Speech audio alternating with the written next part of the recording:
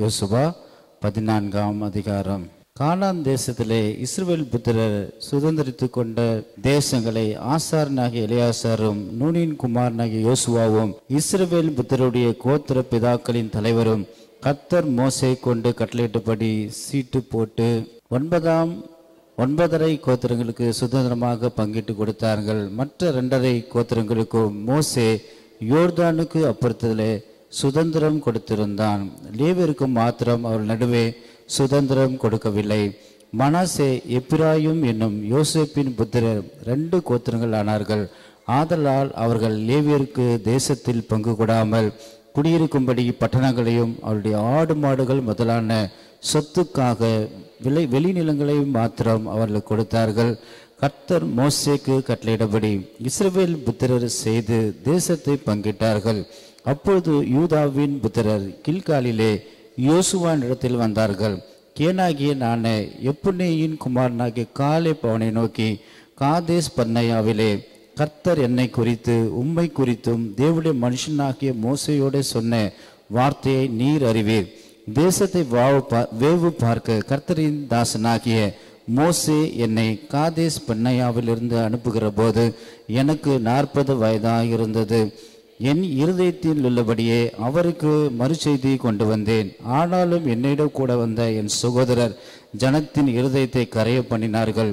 நானோ என் தேவனாகிய கர்த்தரை உத்தமமாய் பின்பற்றினேன். அந்நாளிலே மோசே, நீ என் தேவனாகிய கர்த்தரை உத்தமமாய் பின்பற்றினபடினால் உன் கால் மிதித்த தேசம் உனக்கும் உன் பிள்ளைகளுக்கும் என்றைக்கும் சுதந்திரமாய் இருக்கிற கடவது என்று சொல்லி ஆணையிட்டார். இப்போதும் இதோ கர்த்தர் சொன்னபடியே என்னை உயிரோடு காத்தார். இஸ்ரவேலர் வனாந்தரத்திலே சஞ்சரிக்கையில் கர்த்தர் அந்த வார்த்தையை மோசையோடு சொல்லி, இப்போது 45 வருஷமாயிற்று. இதோ இன்று நான் 85 வயதுள்ளவன். மோசே என்னை அனுப்புகிற நாளில் எனக்கு இருந்த அந்த பலன் இந்நாள் வரைக்கும் எனக்கு இருக்கிறது. யுத்தத்திற்கு போக்கும் வருத்தமாக இருக்குது. அப்போது எனக்கு இருந்த பலன் இப்போது எனக்கு இருக்கிறது. ஆகையால் கர்த்தர் அந்நாளிலே சொன்ன இந்த மலை நாட்டை எனக்கு தாரும். அங்கே ஏனாக்கியரும் அரணிப்பான பெரிய பட்டணங்களும் உண்டு என்று நீர் அந்நாளிலே கேள்விப்பட்டீரே.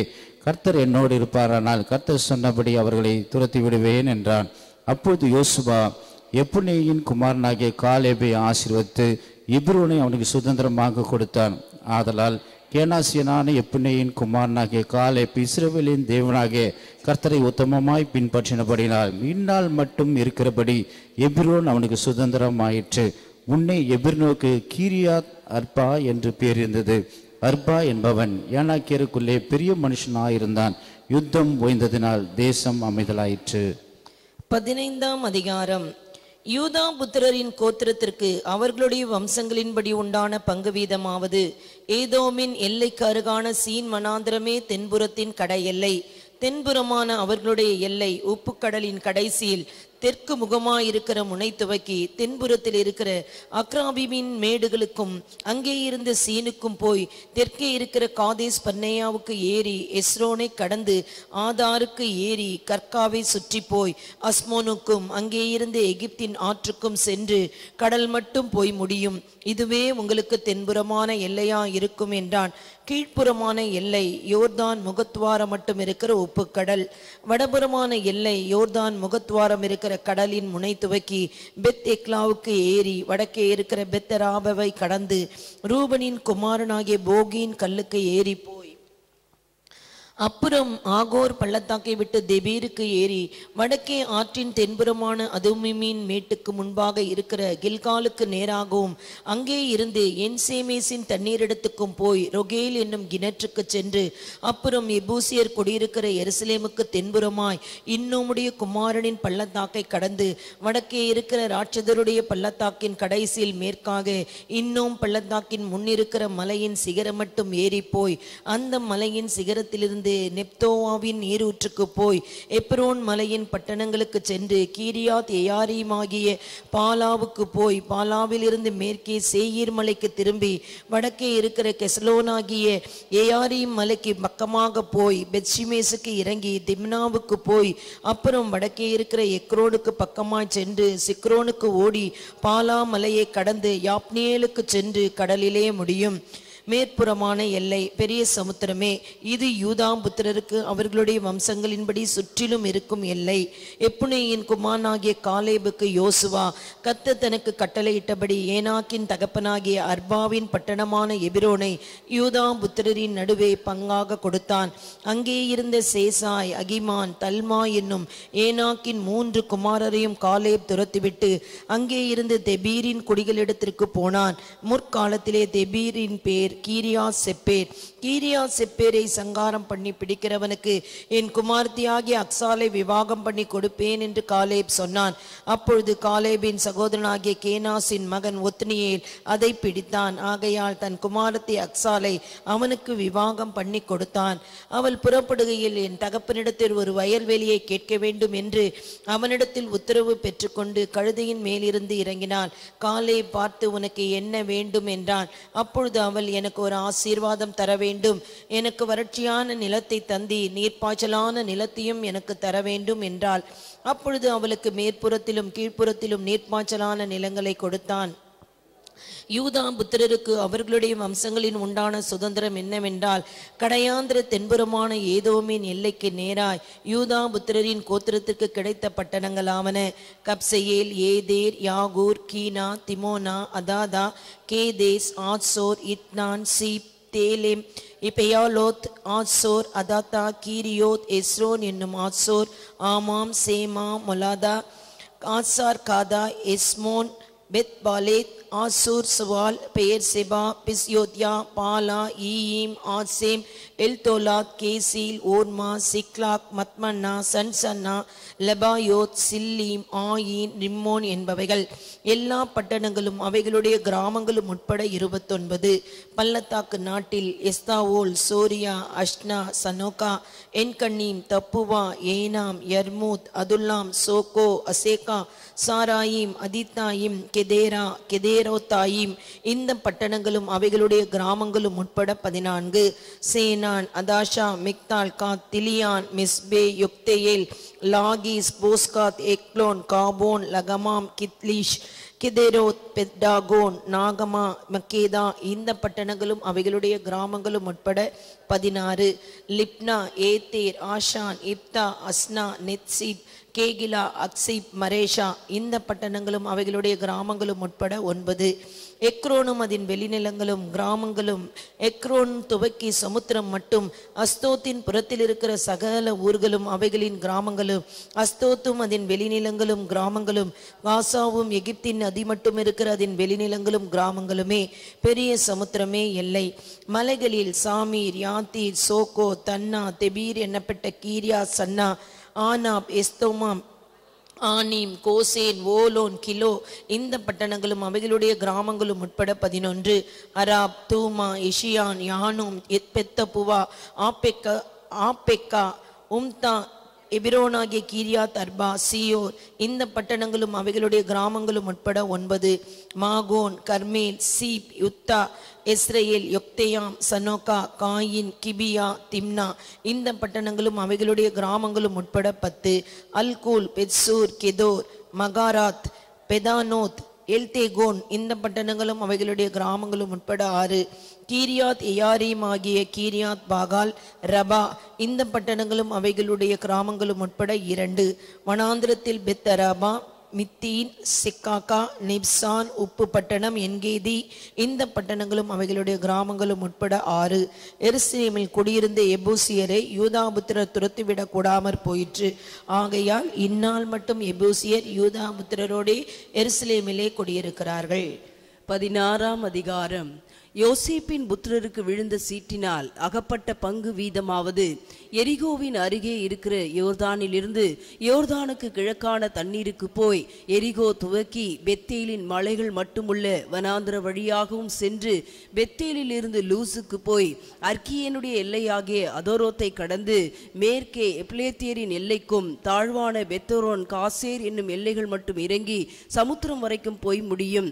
இதை யோசேப்பின் புத்திரராகிய மனாசேயும் எப்ராயிமும் சுதந்திரித்தார்கள். எப்ராயிம் புத்திரருக்கு அவர்களுடைய வம்சங்களின்படி உண்டான சுதந்திரத்தினுடைய கிழக்கு எல்லை அதோரோத் அதார் துவக்கி மேலான பெத்தரோன் மட்டும் போகிறது.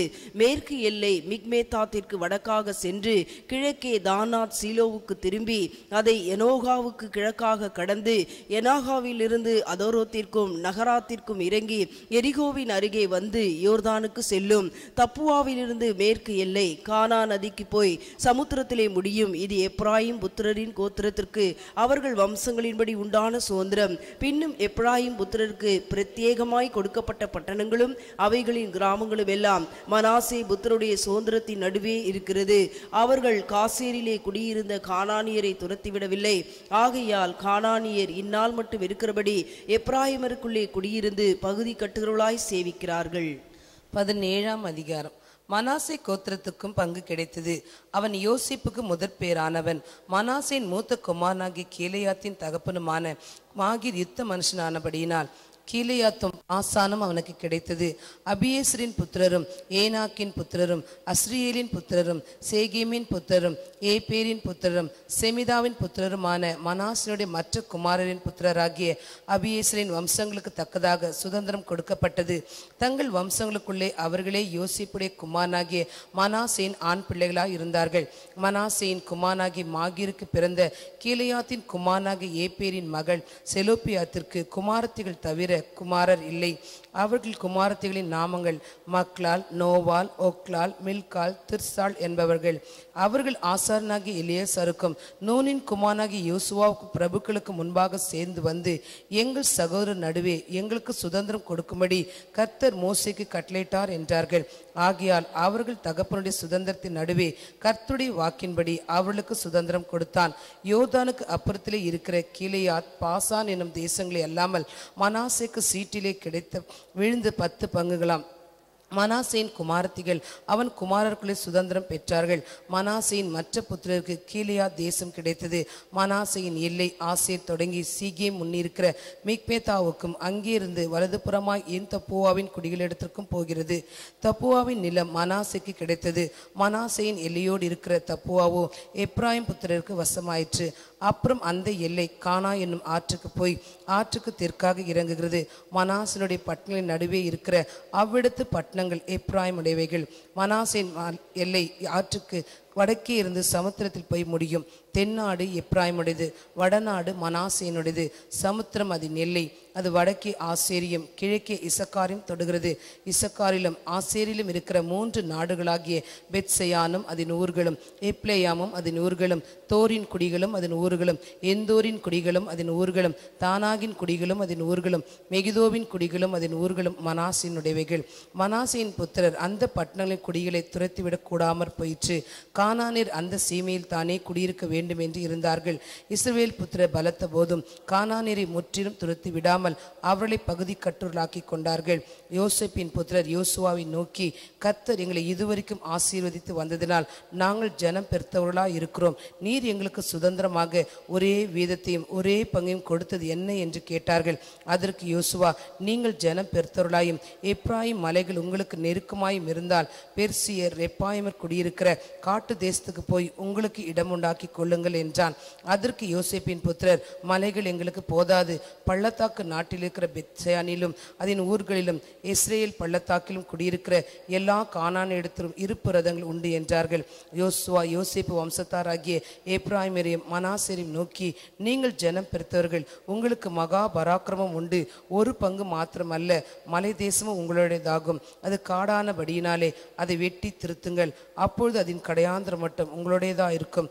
கானானிற்கு இருப்பு ரதங்கள் இருந்தாலும் அவர்கள் பலத்தவராக இருந்தாலும் நீங்கள் அவர்களை துரத்தி விடுவீர்கள் என்றான். 18ஆம் அதிகாரம். இஸ்ரவேல் புத்திரரின் சபையெல்லாம் சீலோவிலே கூடி அங்கே ஆசரிப்பு கூடாரத்தை நிறுத்தினார்கள். தேசம் அவர்கள் வசமாயிற்று. இஸ்ரவேல் புத்திரரில் தங்கள் சுதந்திரத்தை இன்னும் பங்கிட்டு கொள்ளாத 7 கோத்திரங்கள் இருந்தது. ஆகையால் யோசுவா இஸ்ரவேல் புத்திரரை நோக்கி, உங்கள் பிதாக்களின் தேவனாகிய கர்த்தர் உங்களுக்கு கொடுத்த தேசத்தை சுதந்திரித்து கொள்ளப் போகிறதற்கு நீங்கள் எந்த மட்டும் அசதியாய் இருப்பீர்கள். கோத்திரத்திற்கு 300 மனுஷரை தெரிந்து கொள்ளுங்கள். அவர்கள் எழுந்து புறப்பட்டு தேசத்திலே சுற்றித் திரிந்து அதை தங்கள் சுதந்திரத்துக்கு தக்கதாக விபரமாய் எழுதி என்னிடத்திற்கு கொண்டு வரும்படி அவர்களை அனுப்புவேன். அதை 7 பங்காக பகிர கடவர்கள். யூதா வம்சத்தார் தெற்கே இருக்கிற தங்கள் எல்லையிலும், யோசேப்பு வம்சத்தார் வடக்கே இருக்கிற தங்கள் எல்லையிலும் நிலைத்திருக்கட்டும். நீங்கள் தேசத்தை 7 பங்காக விபரித்து எழுதி இங்கே என்னிடத்தில் கொண்டு வாருங்கள். அப்பொழுது இவ்விடத்திலே நம்முடைய தேவனாகிய கர்த்தருடைய சந்நிதியில் உங்களுக்காக சீட்டு போடுவேன். லேவியருக்கு உங்கள் நடுவே பங்கில்லை, கர்த்தருடைய ஆசாரியரிடமே அவர்கள் சுதந்திரம். காத்தும் ரூபனும் மனாசையின் பாதி கோத்திரத்தின் யோர்தானுக்கு அப்புறத்திலே கிழக்கே கர்த்தரின் தாசனாகிய மோசே தங்களுக்கு கொடுத்த தங்கள் சுதந்திரத்தை அடைந்து தீர்ந்தது என்றான். அப்பொழுது அந்த மனுஷர் எழுந்து புறப்பட்டு போனார்கள். தேசத்தை குறித்து விவரம் எழுத போகிறவர்களை யோசுவா நோக்கி, நீங்கள் போய் தேசத்திலே சுற்றி திரிந்து அதன் விவரத்தை எழுதி என்னிடத்தில் திரும்பி பாருங்கள். அப்பொழுது இங்கே சீலோவிலே கர்த்தருடைய சந்நிதியில் உங்களுக்காக சீட்டு போடுவேன் என்று சொன்னான். அந்த மனுஷர் போய் தேசம் எங்கும் அந்தந்த பட்டணங்களின்படியே 7 பங்காக ஒரு புஸ்தகத்தில் எழுதி கொண்டு சீலோவில் இருக்கிற பாளையத்திலே யோசுவாவிடத்தில் வந்தார்கள். அப்பொழுது யோசுவா அவர்களுக்காக சீலோவிலே கர்த்தருடைய சந்நிதியில் சீட்டு போட்டு அங்கே இஸ்ரவேல் புத்திரருக்கு தேசத்தை அவர்களுக்கு பங்கு வீதப்படி பங்கிட்டான். பெனிமீன் புத்திரருக்கு அவருடைய வம்சங்களின்படியே அவருடைய கோத்திரத்துக்கு சீட்டு விழுந்தது. அவர்கள் பங்கு வீதத்தின் எல்லையானது யூதா புத்திரருக்கும் யோசேப்பு புத்திரருக்கும் நடுவே இருந்தது. அவர்களுடைய வட எல்லையோர் தானில் இருந்து வந்து எரிகோவுக்கு வடபக்கமாய் சென்று அப்புறம் மேற்கே மலையில் ஏறி பெத்தாவேன் வனாந்திரத்தில் போய் முடியும். அங்கே இருந்து அந்த எல்லை பெத்தேலாகிய லூசுக்கு வந்து லூசுக்கு தென்பக்கமாய் போய் அதாருக்கு தாழ்வான பெத்ரோனுக்கு தெற்கே இருக்கிற மலையருகே இறங்கும்.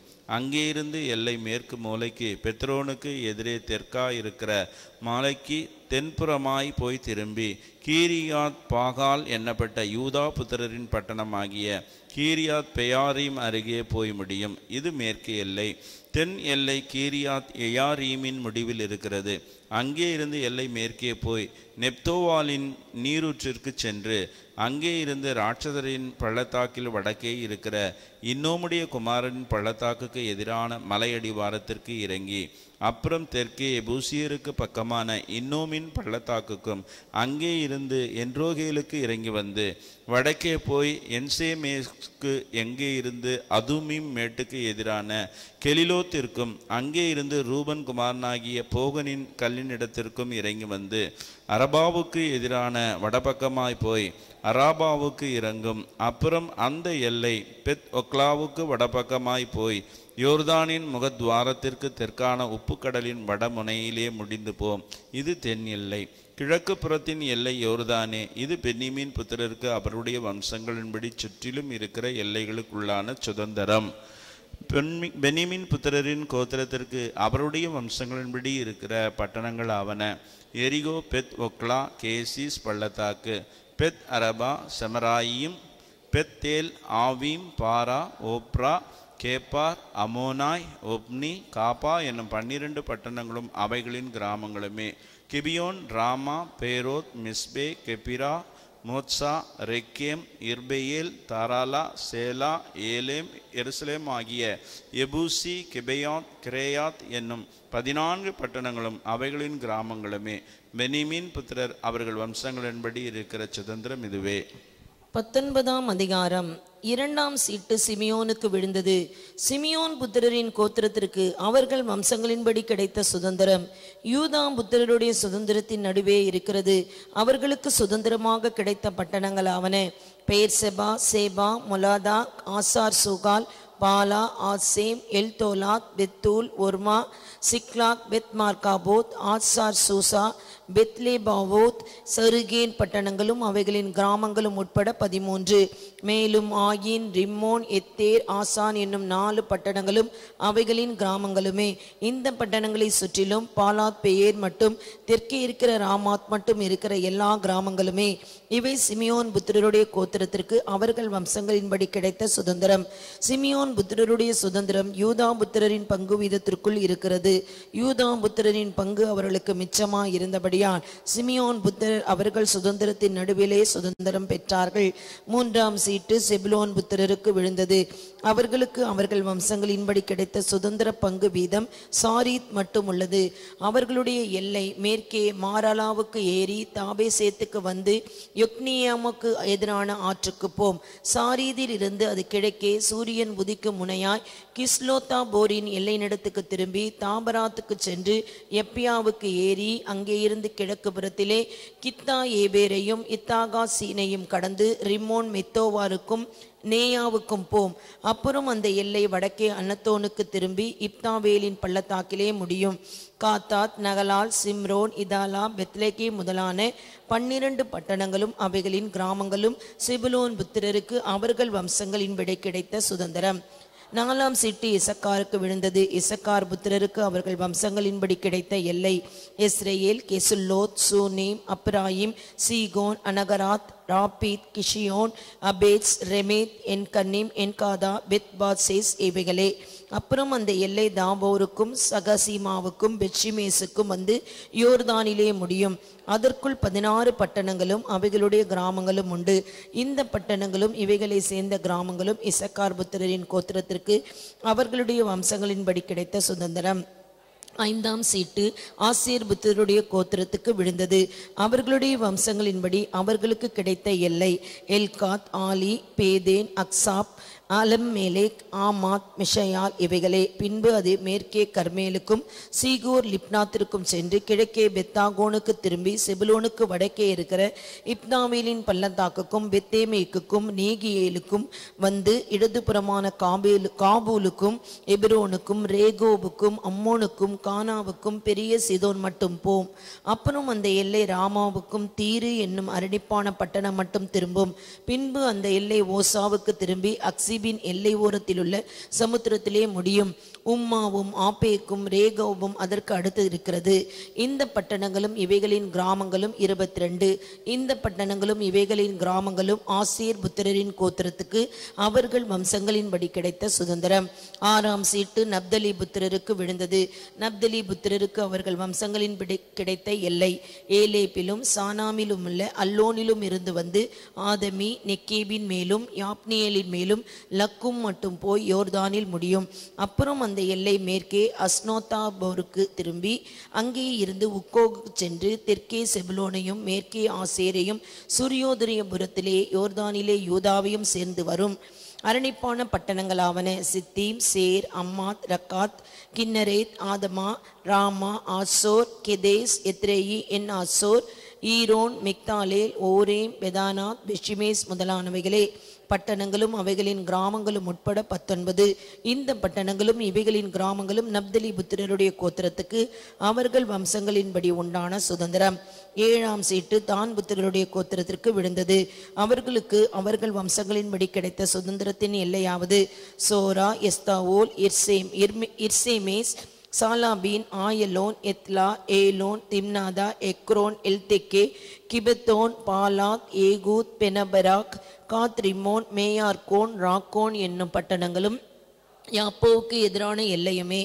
தான் புத்திரரின் எல்லை அவர்களுக்கு ஒடுக்கமாய் இருந்தபடியால் அவர்கள் புறப்பட்டு போய் லேசேமின் மேல் யுத்தம் பண்ணி அதை பிடித்து பட்டய கருக்கினால் சங்கரித்து அதை சுதந்திரித்து கொண்டு அதிலேயே குடியிருந்து லேசேமுக்கு தங்கள் தகப்பனாகிய தானுடைய நாமத்தின்படியே தான் என்று பெயரிட்டார்கள். இந்த பட்டணங்களும் இவைகளின் கிராமங்களும் தான் புத்திரரின் கோத்திரத்திற்கு அவர்கள் வம்சங்களின்படி உண்டான சுதந்திரம். தேசத்தை அதன் எல்லைகளின்படி சுதந்திரமாக பங்கிட்டு தீர்ந்தபோது இஸ்ரவேல் புத்திரர் நூனின் குமாரனாகி யோசுவாவுக்கு தங்கள் நடுவிலே ஒரு சுதந்திரத்தை கொடுத்தார்கள். எப்ராயிமின் மலை தேசத்தில் இருக்கிற திம்னா சேரா என்னும் அவன் கேட்ட பட்டணத்தை அவனுக்கு கர்த்தருடைய வாக்கின்படி கொடுத்தார்கள். அந்த பட்டணத்தை அவன் கட்டி அதிலே குடியிருந்தான். ஆசாரியனாகிய எலெயாசாரும் நூனின் குமாரனாகிய யோசுவாவும் கோத்திர பிதாக்களுடைய தலைவரும் சீலோவிலே ஆசரிப்பு கூடாரத்தின் வாசலிலே கர்த்தருடைய சந்நிதியில் இஸ்ரவேல் புத்திரரின் கோத்திரங்களுக்கு சீட்டு போட்டு கொடுத்த சுதந்திரங்கள் இவைகளே. இவ்விதமாய் அவர்கள் தேசத்தை பங்கிட்டு முடித்தார்கள். 20ஆம் அதிகாரம். கர்த்தர் யோசுவாவை நோக்கி, நீ இஸ்ரவேல் புத்திரரோடே சொல்ல வேண்டியது என்னவென்றால், அறியாமல் கைப்பிசகாய் ஒருவனை கொன்றவன் ஓடிப்போய் இருக்கும்படி நான் மோசேயை கொண்டு உங்களுக்கு கற்பித்த அடைக்கல பட்டணங்களை உங்களுக்கு ஏற்படுத்திக் கொள்ளுங்கள். அவைகள் உங்களுக்கு இரத்தப்பழி வாங்குகிறவருடைய கைக்கு தப்பி போயிருக்கத்தக்க அடைக்கலமாய் இருக்கும். அந்த பட்டணங்களில் ஒன்றிற்கு ஓடி வருகிறவன் பட்டணத்தின் ஒலிமுக வாசலில் நின்று கொண்டு அந்த பட்டணத்தினுடைய மூப்பரின் செவிகள் கேட்க தன் காரியத்தை சொல்வானாக. அப்பொழுது அவர்கள் அவனை தங்களிடத்தில் பட்டணத்துக்குள்ளே சேர்த்து கொண்டு தங்களோடே குடியிருக்க அவனுக்கு இடம் கொடுக்க கடவர்கள். பழி வாங்குகிறவன் அவனை தொடர்ந்து வந்தால் அவன் பிறனை முற்பகையின்றி அறியாமையினால் கொன்றதினால் அவனை இவன் கையில் ஒப்புக்கொடாதிருக்க வேண்டும். நியாயம் விசாரிக்கும் சபைக்கு முன்பாக அவன் நிற்கும் வரைக்கும், அந்நாட்களில் இருக்கிற பிரதான ஆசாரியன் மரணமடையும் வரைக்கும் அவன் அந்த பட்டணத்திலே குடியிருக்க கடவன். பின்பு கொலை செய்தவன் தான் விட்டோடி போன தன் பட்டணத்திற்கும் தன் வீட்டிற்கும் திரும்பி போக வேண்டும் என்று சொல் என்றார். அப்படியே அவர்கள் நப்தலியின் மலை தேசமான கலிலேயாவில் உள்ள கேதேசையும், எப்ராயிமின் மலை தேசத்தில் உள்ள சீகேமையும், யூதாவின் மலை தேசத்தில் உள்ள எபிரோன் ஆகிய கீரியா தர்பாவையும் ஏற்படுத்தினார்கள். எரிகோவில் இருக்கும் யோர்தானுக்கு அக்கறையான கிழக்கிலே ரூபன் கோத்திரத்துக்கு இருக்கும் சமபூமியின் வனாந்தரத்தில் உள்ள பேசேரையும், காத் கோத்திரத்திற்கு இருக்கும் கீலேயாத்தில் உள்ள ராமோத்தையும், மனாசே கோத்திரத்திற்கு இருக்கும் பாசானில் உள்ள கோலானையும் குறித்து வைத்தார்கள். கைப்பிசக்காய் ஒருவனை கொன்றவன் எவனோ அவன் சபைக்கு முன்பாக நிற்கும் வரைக்கும் பழிவாங்குகிறவன் கையினால் சாகாதபடிக்கு ஓடி போய் ஒதுங்கும்படி இஸ்ரவேல் புத்திரர் யாவருக்கும் அவர்கள் நடுவே தங்குகிற பரதேசிக்கும் குறிக்கப்பட்ட பட்டணங்கள் இவைகளே. 21ஆம் அதிகாரம். அப்பொழுது லேவியரின் வம்ச பிதாக்களின் தலைவர் கானான் தேசத்தில் இருக்கிற சீலோவாவிலே ஆசானாகிய எலியாசார் இடத்துக்கும் நூனின் குமாரனாகிய யோசுவாவின் இடத்திலும் இஸ்ரவேல் புத்திரருடைய கோத்திர பிதாக்களில் தலைவரிடத்திலும் சேர்ந்து வந்து, நாங்கள் குடியிருக்கும் பட்டணங்களையும் எங்கள் மிருக ஜீவனுக்காக வெளிநிலங்களையும் எங்களுக்கு கொடுக்கும்படி கர்த்தர் மோசேயை கொண்டு கட்டளையிட்டாரே என்றார்கள். கர்த்தருடைய வாக்கின்படியே இஸ்ரவேல் புத்திரர் தங்கள் சுதந்திரத்திலே லேவியருக்கு பட்டணங்களையும் அவைகளின் வெளிநிலங்களையும் கொடுத்தார்கள். கோகாத்திரின் வம்சங்களுக்கு சீட்டு விழுந்தது. அந்த சீட்டின்படி லேவியரில் ஆசாரனாகிய ஆரோனின் குமாருக்கு யூதா கோத்திரத்திலும் சிமியோன் கோத்திரத்திலும் பென்யமீன் கோத்திரத்திலும் கிடைத்த பட்டணங்கள் 13. கோகாத்தின் மற்ற புத்திரருக்கு எப்ராயிம் கோத்திரத்தின் வம்சங்களுக்குள்ளும் தான் கோத்திரத்திலும் மனாசையின் பாதி கோத்திரத்திலும் சீட்டினால் கிடைத்த பட்டணங்கள் 10. கெர்சோன் புத்திரருக்கு இசக்கார் கோத்திரத்தின் வம்சங்களுக்குள்ளும் ஆசேர் கோத்திரத்திலும் நப்தலி கோத்திரத்திலும் பாசானில் இருக்கிற மனாசையின் பாதி கோத்திரத்திலும் சீட்டினால் கிடைத்த பட்டணங்கள் 13. மெராரி புத்திரருக்கு அவர்கள் வம்சலின்படியே ரூபன் கோத்திரத்திலும் காத் கோத்திரத்திலும் செபுலோன் கோத்திரத்திலும் கிடைத்த பட்டணங்கள் 12. இந்த பட்டணங்களையும் அவைகளின் வெளிநிலங்களையும் இஸ்ரவேல் புத்திரர் கர்த்தர் மோசேயை கொண்டு கட்டளையிட்டபடியே சீட்டு போட்டு லேவியருக்கு கொடுத்தார்கள். லேவியரின் குமாரரில் முதல் சீட்டை பெற்ற கோகாத்திரின் வம்சங்களிலே இருக்கிற ஆரோனின் குமாரருக்கு யூதா புத்திரரின் கோத்திரத்திலும் சிமியோன் புத்திரரின் கோத்திரத்திலும் அவர்கள் கொடுத்தவைகளும் பேர் பேராக சொல்லப்பட்டவைகளுமான பட்டணங்களின் நாமங்கள் ஆவன. யூதாவின் மலை தேசத்தில் ஆனாக்கின் தகப்பனாகிய அர்பாவின் பட்டணமான எபிரோனையும் அதை சூழ்ந்த வெளிநிலங்களையும் அவர்களுக்கு கொடுத்தார்கள். பட்டணத்தை சேர்ந்த வயல்களையும் அதன் பட்டிகளையும் எப்பினையின் குமாரனாகிய காலேபுக்கு காணியாட்சியாக கொடுத்தார்கள். இப்படியே கொலை செய்தவனுக்கு அடைக்கல பட்டணமாக ஆசாரனாகிய ஆரோனின் குமாருக்கு எபிரோனையும் அதன் வெளிநிலங்களையும், லிப்னாவையும் அதன் வெளிநிலங்களையும், யாத்தீரையும் அதன் வெளிநிலங்களையும், எஸ்தோமாவையும் அதன் வெளிநிலங்களையும், ஓலோனையும் அதன் வெளிநிலங்களையும், தெபீரையும் அதன் வெளிநிலங்களையும், ஆயினையும் அதன் வெளிநிலங்களையும், யுத்தாவையும் அதன் வெளிநிலங்களையும், பெத்சிமேஷையும் அதன் வெளிநிலங்களையும் கொடுத்தார்கள். அந்த 2 கோத்திரங்கள் இருக்கிற பட்டணங்கள் 9. பென்யமீன் கோத்திரத்திலே அவர்கள் கிபியோனையும் அதன் வெளிநிலங்களையும், கேபாவையும் அதன் வெளிநிலங்களையும், ஆனதோத்தையும் அதன் வெளிநிலங்களையும், அல்மோனையும் அதன் வெளிநிலையும் கொடுத்தார்கள். இந்த பட்டணங்கள் 4. ஆசரனாக ஆரோனுடைய குமாரின் பட்டணங்கள் எல்லாம் அவளின் வெளிநிலங்கள் உட்பட 13.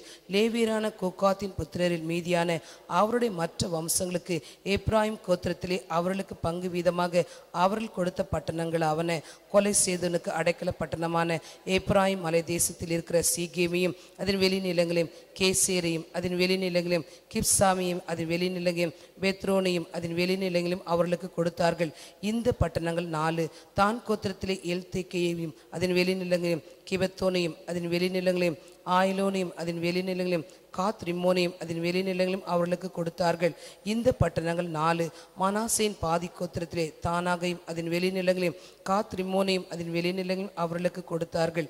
இந்த பட்டணங்கள் 2 கோகாத்தின் புத்திரரின் மீதியான வம்சங்களுக்கு உண்டான பட்டங்கள் எல்லாம் அவளின் வெளிநிலங்கள் உட்பட 10. லேவியரின் வம்சங்களிலே கெர்சோன் புத்திரருக்கு மனாசேயின் பாதி கோத்திரத்தில் கொலை செய்தனுக்கு அடைக்கல பட்டணமான பாசானில் உள்ள கோலானையும் அதன் வெளிநிலங்களையும் பேஸ்திராவையும் அதன் வெளிநிலையிலும் கொடுத்தார்கள். இந்த பட்டணங்கள் 2 இசக்காரின் கோத்திரத்திலே கீசோனையும் அதன் வெளிநிலையும் தாபராத்தையும் அதன் வெளிநிலங்களையும் எர்மூத்தையும் அதன் வெளிநிலங்களையும் என் கன்னிமையும் அதன் வெளிநிலங்களையும் கொடுத்தார்கள். இந்த பட்டணங்கள் 4 ஆசேரின் கோத்திரத்திலே மிஷாயாலையும் அதன் வெளிநிலங்களையும் அப்தோனையும் அதன் வெளிநிலையும் எல்காத்தையும் அதன் வெளிநிலையும் ரேகோபையும் அதன் வெளிநிலையும் கொடுத்தார்கள். இந்த பட்டணங்கள் 4 நப்தலி கோத்திரத்தை கொலை செய்தவனுக்கு அடைக்கல பட்டணமாக கலிலேயாவில் உள்ள கேதேசையும் அதன் வெளிநிலையும் அம்மோத்தரையும் அதன் வெளிநிலையும் கர்தானையும் அதன் வெளிநிலையும் கொடுத்தார்கள். இந்த பட்டணங்கள் 3 கெர்சோனிற்கு அவர்கள் வம்சமுடி உண்டான பட்டணங்கள் எல்லாம் அவளின் நிலைநிலங்கள் உட்பட 13. மற்ற லேவியராகிய மெராரி புத்திரரின் வம்சங்களுக்கு செபுலோன் கோத்திரத்திலே யொக்னியாமையும் அதன் வெளிநிலையும் கர்தாவையும் அதன் வெளிநிலைகளையும் திம்னாவையும் அதன் வெளிநிலங்களையும் நகலாலையும் அதன் வெளிநிலங்களையும் கொடுத்தார்கள். இந்த பட்டணங்கள் 4 ரூபன் கோத்திரத்திலே பேசேரையும் அதன் வெளிநிலங்களையும் யாகசாவையும் அதன் வெளிநிலைகளையும் கேதமோத்தையும் அதன் வெளிநிலைகளையும் மேபாகத்தையும் அதன் வெளிநிலையும் கொடுத்தார்கள். இந்த பட்டணங்கள் 4 காத் கோத்திரத்தை கொலை செய்தனுக்கு அடைக்கல பட்டணமாக கீலேயாத்தில் உள்ள ராமோத்தையும் அதன் வெளிநிலைகளையும் மக்னாயிமையும் அதன் வெளிநிலைகளையும் எஸ்போனையும் அதன் வெளிநிலையிலும் யாசேரையும் அதன் வெளிநிலைகளையும் கொடுத்தார்கள். இந்த பட்டணங்கள் 4 இவைகளெல்லாம் லேவியரின் மற்ற வம்சங்களாகிய மேராரி புத்திரருக்கு அவர்கள் வம்சமிடி கிடைத்த பட்டணங்கள். அவருடைய பங்கு வீதம் 12 பட்டணங்கள். இஸ்ரவேல் புத்திர காணியாட்சி நடுவே இருக்கிற லேவியரின் பட்டணங்கள் எல்லாம் அவளின் வெளிநிலங்கள் உட்பட 48.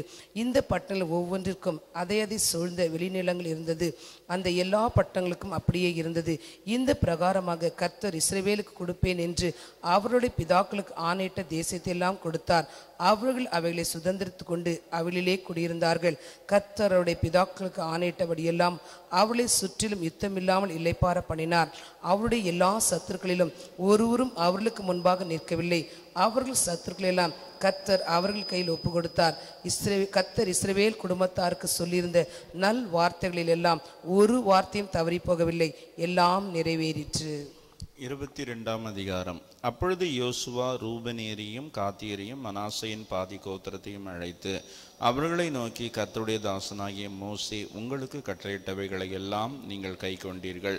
நான் உங்களுக்கு கட்டளையிட்ட யாவிலும் என் சொற்படி செய்தீர்கள். நீங்கள் இதுவரைக்கும் அநேக நாளாக உங்கள் சகோதரரை கைவிடாமல் உங்கள் தேவனாகிய கர்த்தருடைய கட்டளையை காத்து கொண்டு கடந்து கொள்வீர்கள். இப்பொழுது உங்கள் தேவனாகிய கர்த்தர் தாம் உங்கள் சகோதரருக்கு சொல்லியிருந்தபடியே அவர்களை இளைப்பார பண்ணினார். ஆகையால் கர்த்தரின் தாசனாகிய மோசே யோர்தானுக்கு அப்புறத்திலே உங்களுக்கு கொடுத்த உங்கள் காணியாட்சியான தேசத்தில் இருக்கிற உங்கள் கூடாரங்களுக்கு திரும்பி போங்கள். ஆனாலும் நீங்கள் உங்கள் தேவனாகிய கர்த்தரில் அன்பு கூர்ந்து அவருடைய வழிகளெல்லாம் நடந்து அவர் கற்பனைகளை கை கொண்டு அவரை பற்றி கொண்டிருந்து அவரை உங்கள் முழு இருதயத்தோடும் உங்கள் முழு ஆத்துமாவோடும் சேவிக்கிறதற்காக கர்த்தரின் தாசனாகிய மோசே உங்களுக்கு கற்பித்த கற்பனையின்படியையும் நியாய பிரமாணத்தின்படியையும் செய்யும்படி மாத்திரம் வெகு சாவதானமாய் இருங்கள் என்றான். இவ்விதமாய் யோசுவா அவர்களை ஆசீர்வதித்து அவர்களை அனுப்பிவிட்டான். அவர்கள் தங்கள் கூடாரங்களுக்கு போய்விட்டார்கள். மனாசையின் பாதி கோத்திரத்துக்கு மோசே பாசானிலே சுதந்திரம் கொடுத்தான். அதன் மற்ற பாதி யோசுவா யோர்தானுக்கு இப்புறத்திலே மேற்கே அவர்கள் சகோதரரோடு கூட சுதந்திரம் கொடுத்தான். யோசுவா அவர்களை அவர்கள் கூடாரங்களுக்கு அனுப்பிவிடுகிற போது அவர்களை ஆசீர்வதித்து, நீங்கள் மிகுந்த ஐஸ்வர்யத்தோடும் மகா ஏராளமான ஆடு மாடுகளோடும் பொன் வெள்ளி வெண்கலம் இரும்போடும் அநேக வஸ்திரங்களோடும் உங்கள் கூடாரங்களுக்கு திரும்பி உங்கள் சத்துருக்கள் இடத்திலே கொள்ளையிட்டதை உங்கள் சகோதரரோடே பங்கிட்டு கொள்ளுங்கள் என்றான். அப்பொழுது ரூபன் புத்திரரும் காத் புத்திரரும் மனாசையின் பாதி கோத்திரத்தாரும் கர்த்தர் மோசேயை கொண்டு கட்டளையிட்டபடியே தாங்கள் கைவசம் பண்ணிக்கொண்ட தங்கள் காணியாட்சி தேசமான கீழையாத் தேசத்துக்கு போகும்படிக்கு கானான் தேசத்தில் உள்ள சீலோவில் இருந்த இஸ்ரவேல் புத்திரரை விட்டு திரும்பி போனார்கள். கானான் தேசத்தில் இருக்கிற யோர்தானின் எல்லைகளுக்கு வந்தபோது ரூபன் புத்திரரும் காத் புத்திரரும் மனாசையின் பாதி கோத்திரத்தாரும் அங்கே யோர்தானின் ஓரத்திலே பார்வைக்கு பெரிதான ஒரு பீடத்தை கட்டினார்கள். ரூபன் புத்திரரும் காத் புத்திரரும் மனாசையின் பாதி கோத்திரத்தாரும் கானான் தேசத்துக்கு எதிரே இஸ்ரவேல் புத்திரருக்கு அடுத்த யோர்தானின் எல்லைகளில் ஒரு பீடத்தை கட்டினார்கள் என்று இஸ்ரவேல் புத்திரர் கேள்விப்பட்டார்கள். அவர்கள் அதை கேள்விப்பட்ட போது இஸ்ரவேல் புத்திரரின் சபையார் எல்லோரும் அவர்களுக்கு விரோதமாய் யுத்தம் பண்ணும்படி சீலோவிலே கூடி கீழையாத் தேசத்தில் இருக்கிற ரூபன் புத்திரரிடத்திற்கும் காத் புத்திரரிடத்திற்கும் மனாசையின் பாதி கோத்திரத்தார் இடத்திற்கும் ஆசாரியனாகிய எலெயாசருடைய குமாரனாகிய பெனகாசையும் அவனோடு கூட இஸ்ரவேலுடைய எல்லா கோத்திரங்களிலும் ஒவ்வொரு பிதாவின் குடும்பத்துக்கு ஒவ்வொரு பிரபுவாக 10 பிரபுக்களையும் அனுப்பினார்கள். இஸ்ரவேலின் சேனைகளிலே 1000 வருகளுக்குள்ளே ஒவ்வொருவனும் தன் பிதாவின் குடும்பத்துக்கு தலைவனாயிருந்தான். அவர்கள் கீழையாத் தேசத்திலே ரூபன் புத்திரர் காத் புத்திரர் மனாசையின் பாதி கோத்திரத்தாராகிய இவர்களிடத்திற்கு வந்து, நீங்கள் இந்நாளிலே கர்த்தரை பின்பற்றாதபடிக்கு புரண்டு இந்நாளிலே கர்த்தருக்கு விரோதமாய் கலகம் பண்ணும்படியாக உங்களுக்கு ஒரு பீடத்தை கட்டி இஸ்ரவேலின் தேவனுக்கு விரோதமாக பண்ணின இந்த துரோகம் என்ன? பேயோரின் அக்கிரமம் நமக்கு போதாதா? கர்த்தருடைய சபையிலே வாதை உண்டாய் இருக்கிறதே, இந்நாள் வரைக்கும் நாம் அதினின்று நீங்கி சுத்தமாகவில்லையே.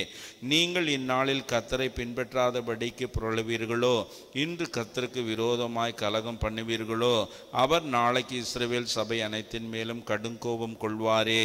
உங்கள் காணியாட்சியான தேசம் தீட்டாய் இருந்ததானால் கர்த்தருடைய வாசஸ்தலம் தங்குகிற கர்த்தருடைய காணியாட்சியான அக்கறையில் உள்ள தேசத்திற்கு வந்து எங்கள் நடுவே காணியாட்சி பெற்றுக் கொள்ளலாமே.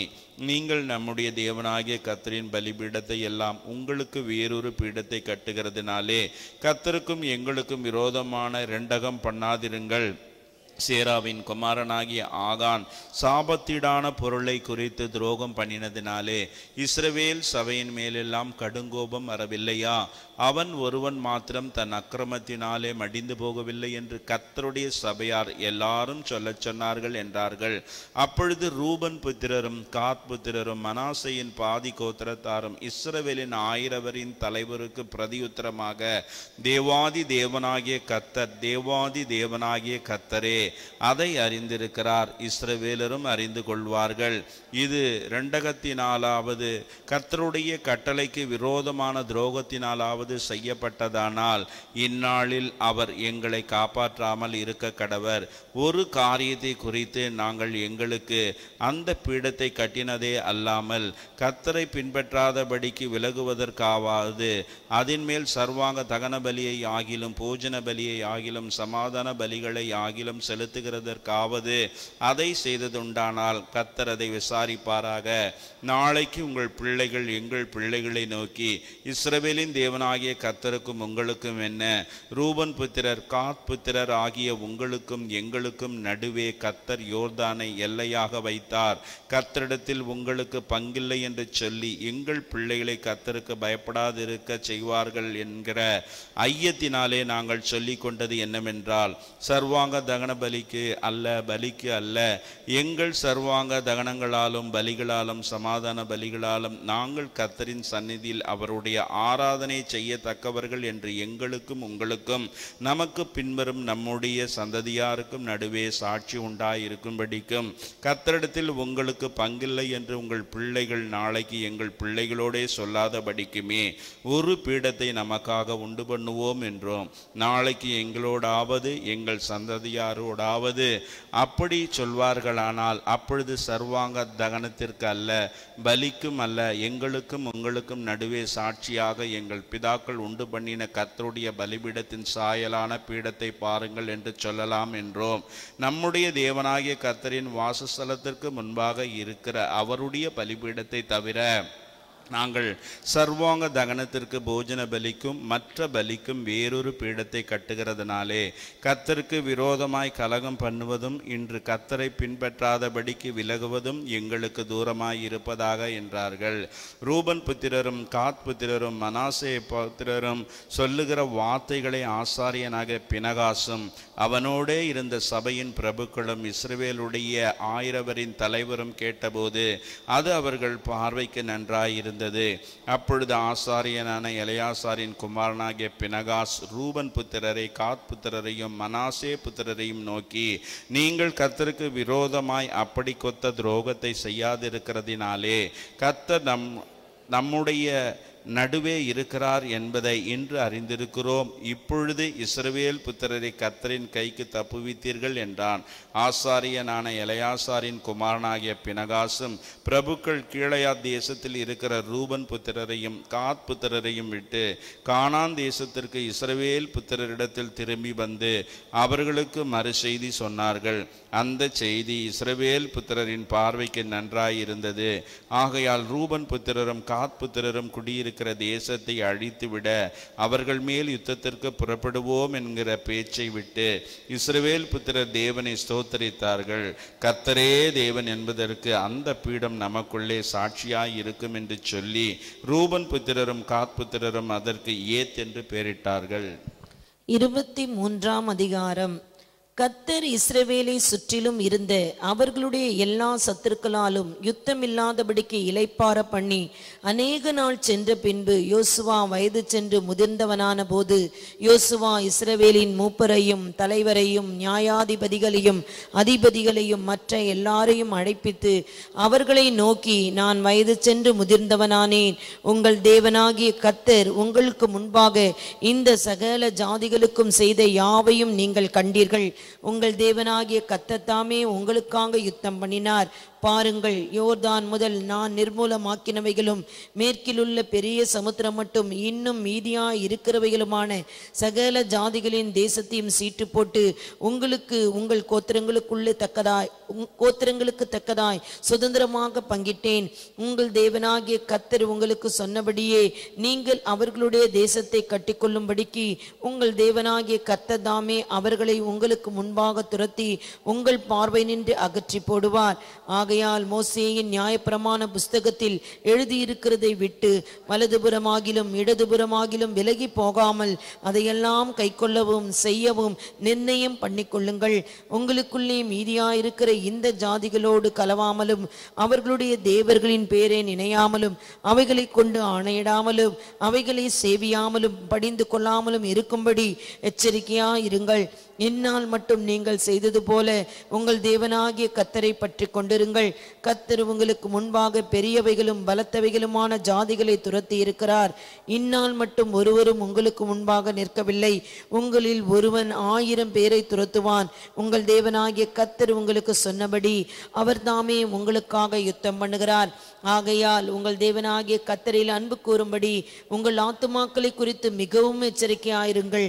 நீங்கள் பின்வாங்கி போய் உங்களுக்குள்ளே மீதியாயிருக்கிற இந்த ஜாதிகளை சேர்ந்து அவர்களுடைய சம்பந்தம் கலந்து நீங்கள் அவர்களிடத்திலும் அவர்கள் உங்களிடத்திலும் உறவாடினால் உங்கள் தேவனாகிய கர்த்தர் இனி இந்த ஜாதிகளை உங்களுக்கு முன்பாக துரத்துவிட மாட்டார் என்றும் உங்கள் தேவனாகிய கர்த்தர் உங்களுக்கு கொடுத்த இந்த நல்ல தேசத்திலிருந்து அழிந்து போகும் மட்டும் அவர்கள் உங்களுக்கு கண்ணியாகவும் வலையாகவும் உங்கள் விழாக்களுக்கு சவுக்காகவும் உங்கள் கண்களுக்கு முள்ளுகளாகவும் இருப்பார்கள் என்றும் நிச்சயமாய் அறியுங்கள். இதோ இன்று நான் பூலோகத்தார் எல்லாரும் போகிற வழியே போகிறேன். உங்கள் தேவனாகிய கர்த்தர் உங்களுக்காக சொன்ன நல்வார்த்தைகளில் எல்லாம் ஒரு வார்த்தையும் தவறி போகவில்லை என்பதை உங்கள் முழு இருதயத்தாலும் உங்கள் முழு ஆத்மாவிலும் அறிந்திருக்கிறீர்கள். அவைகளெல்லாம் உங்களுக்கு நிறைவேறிற்று. அவைகளில் ஒரு வார்த்தையும் தவறி போகவில்லை.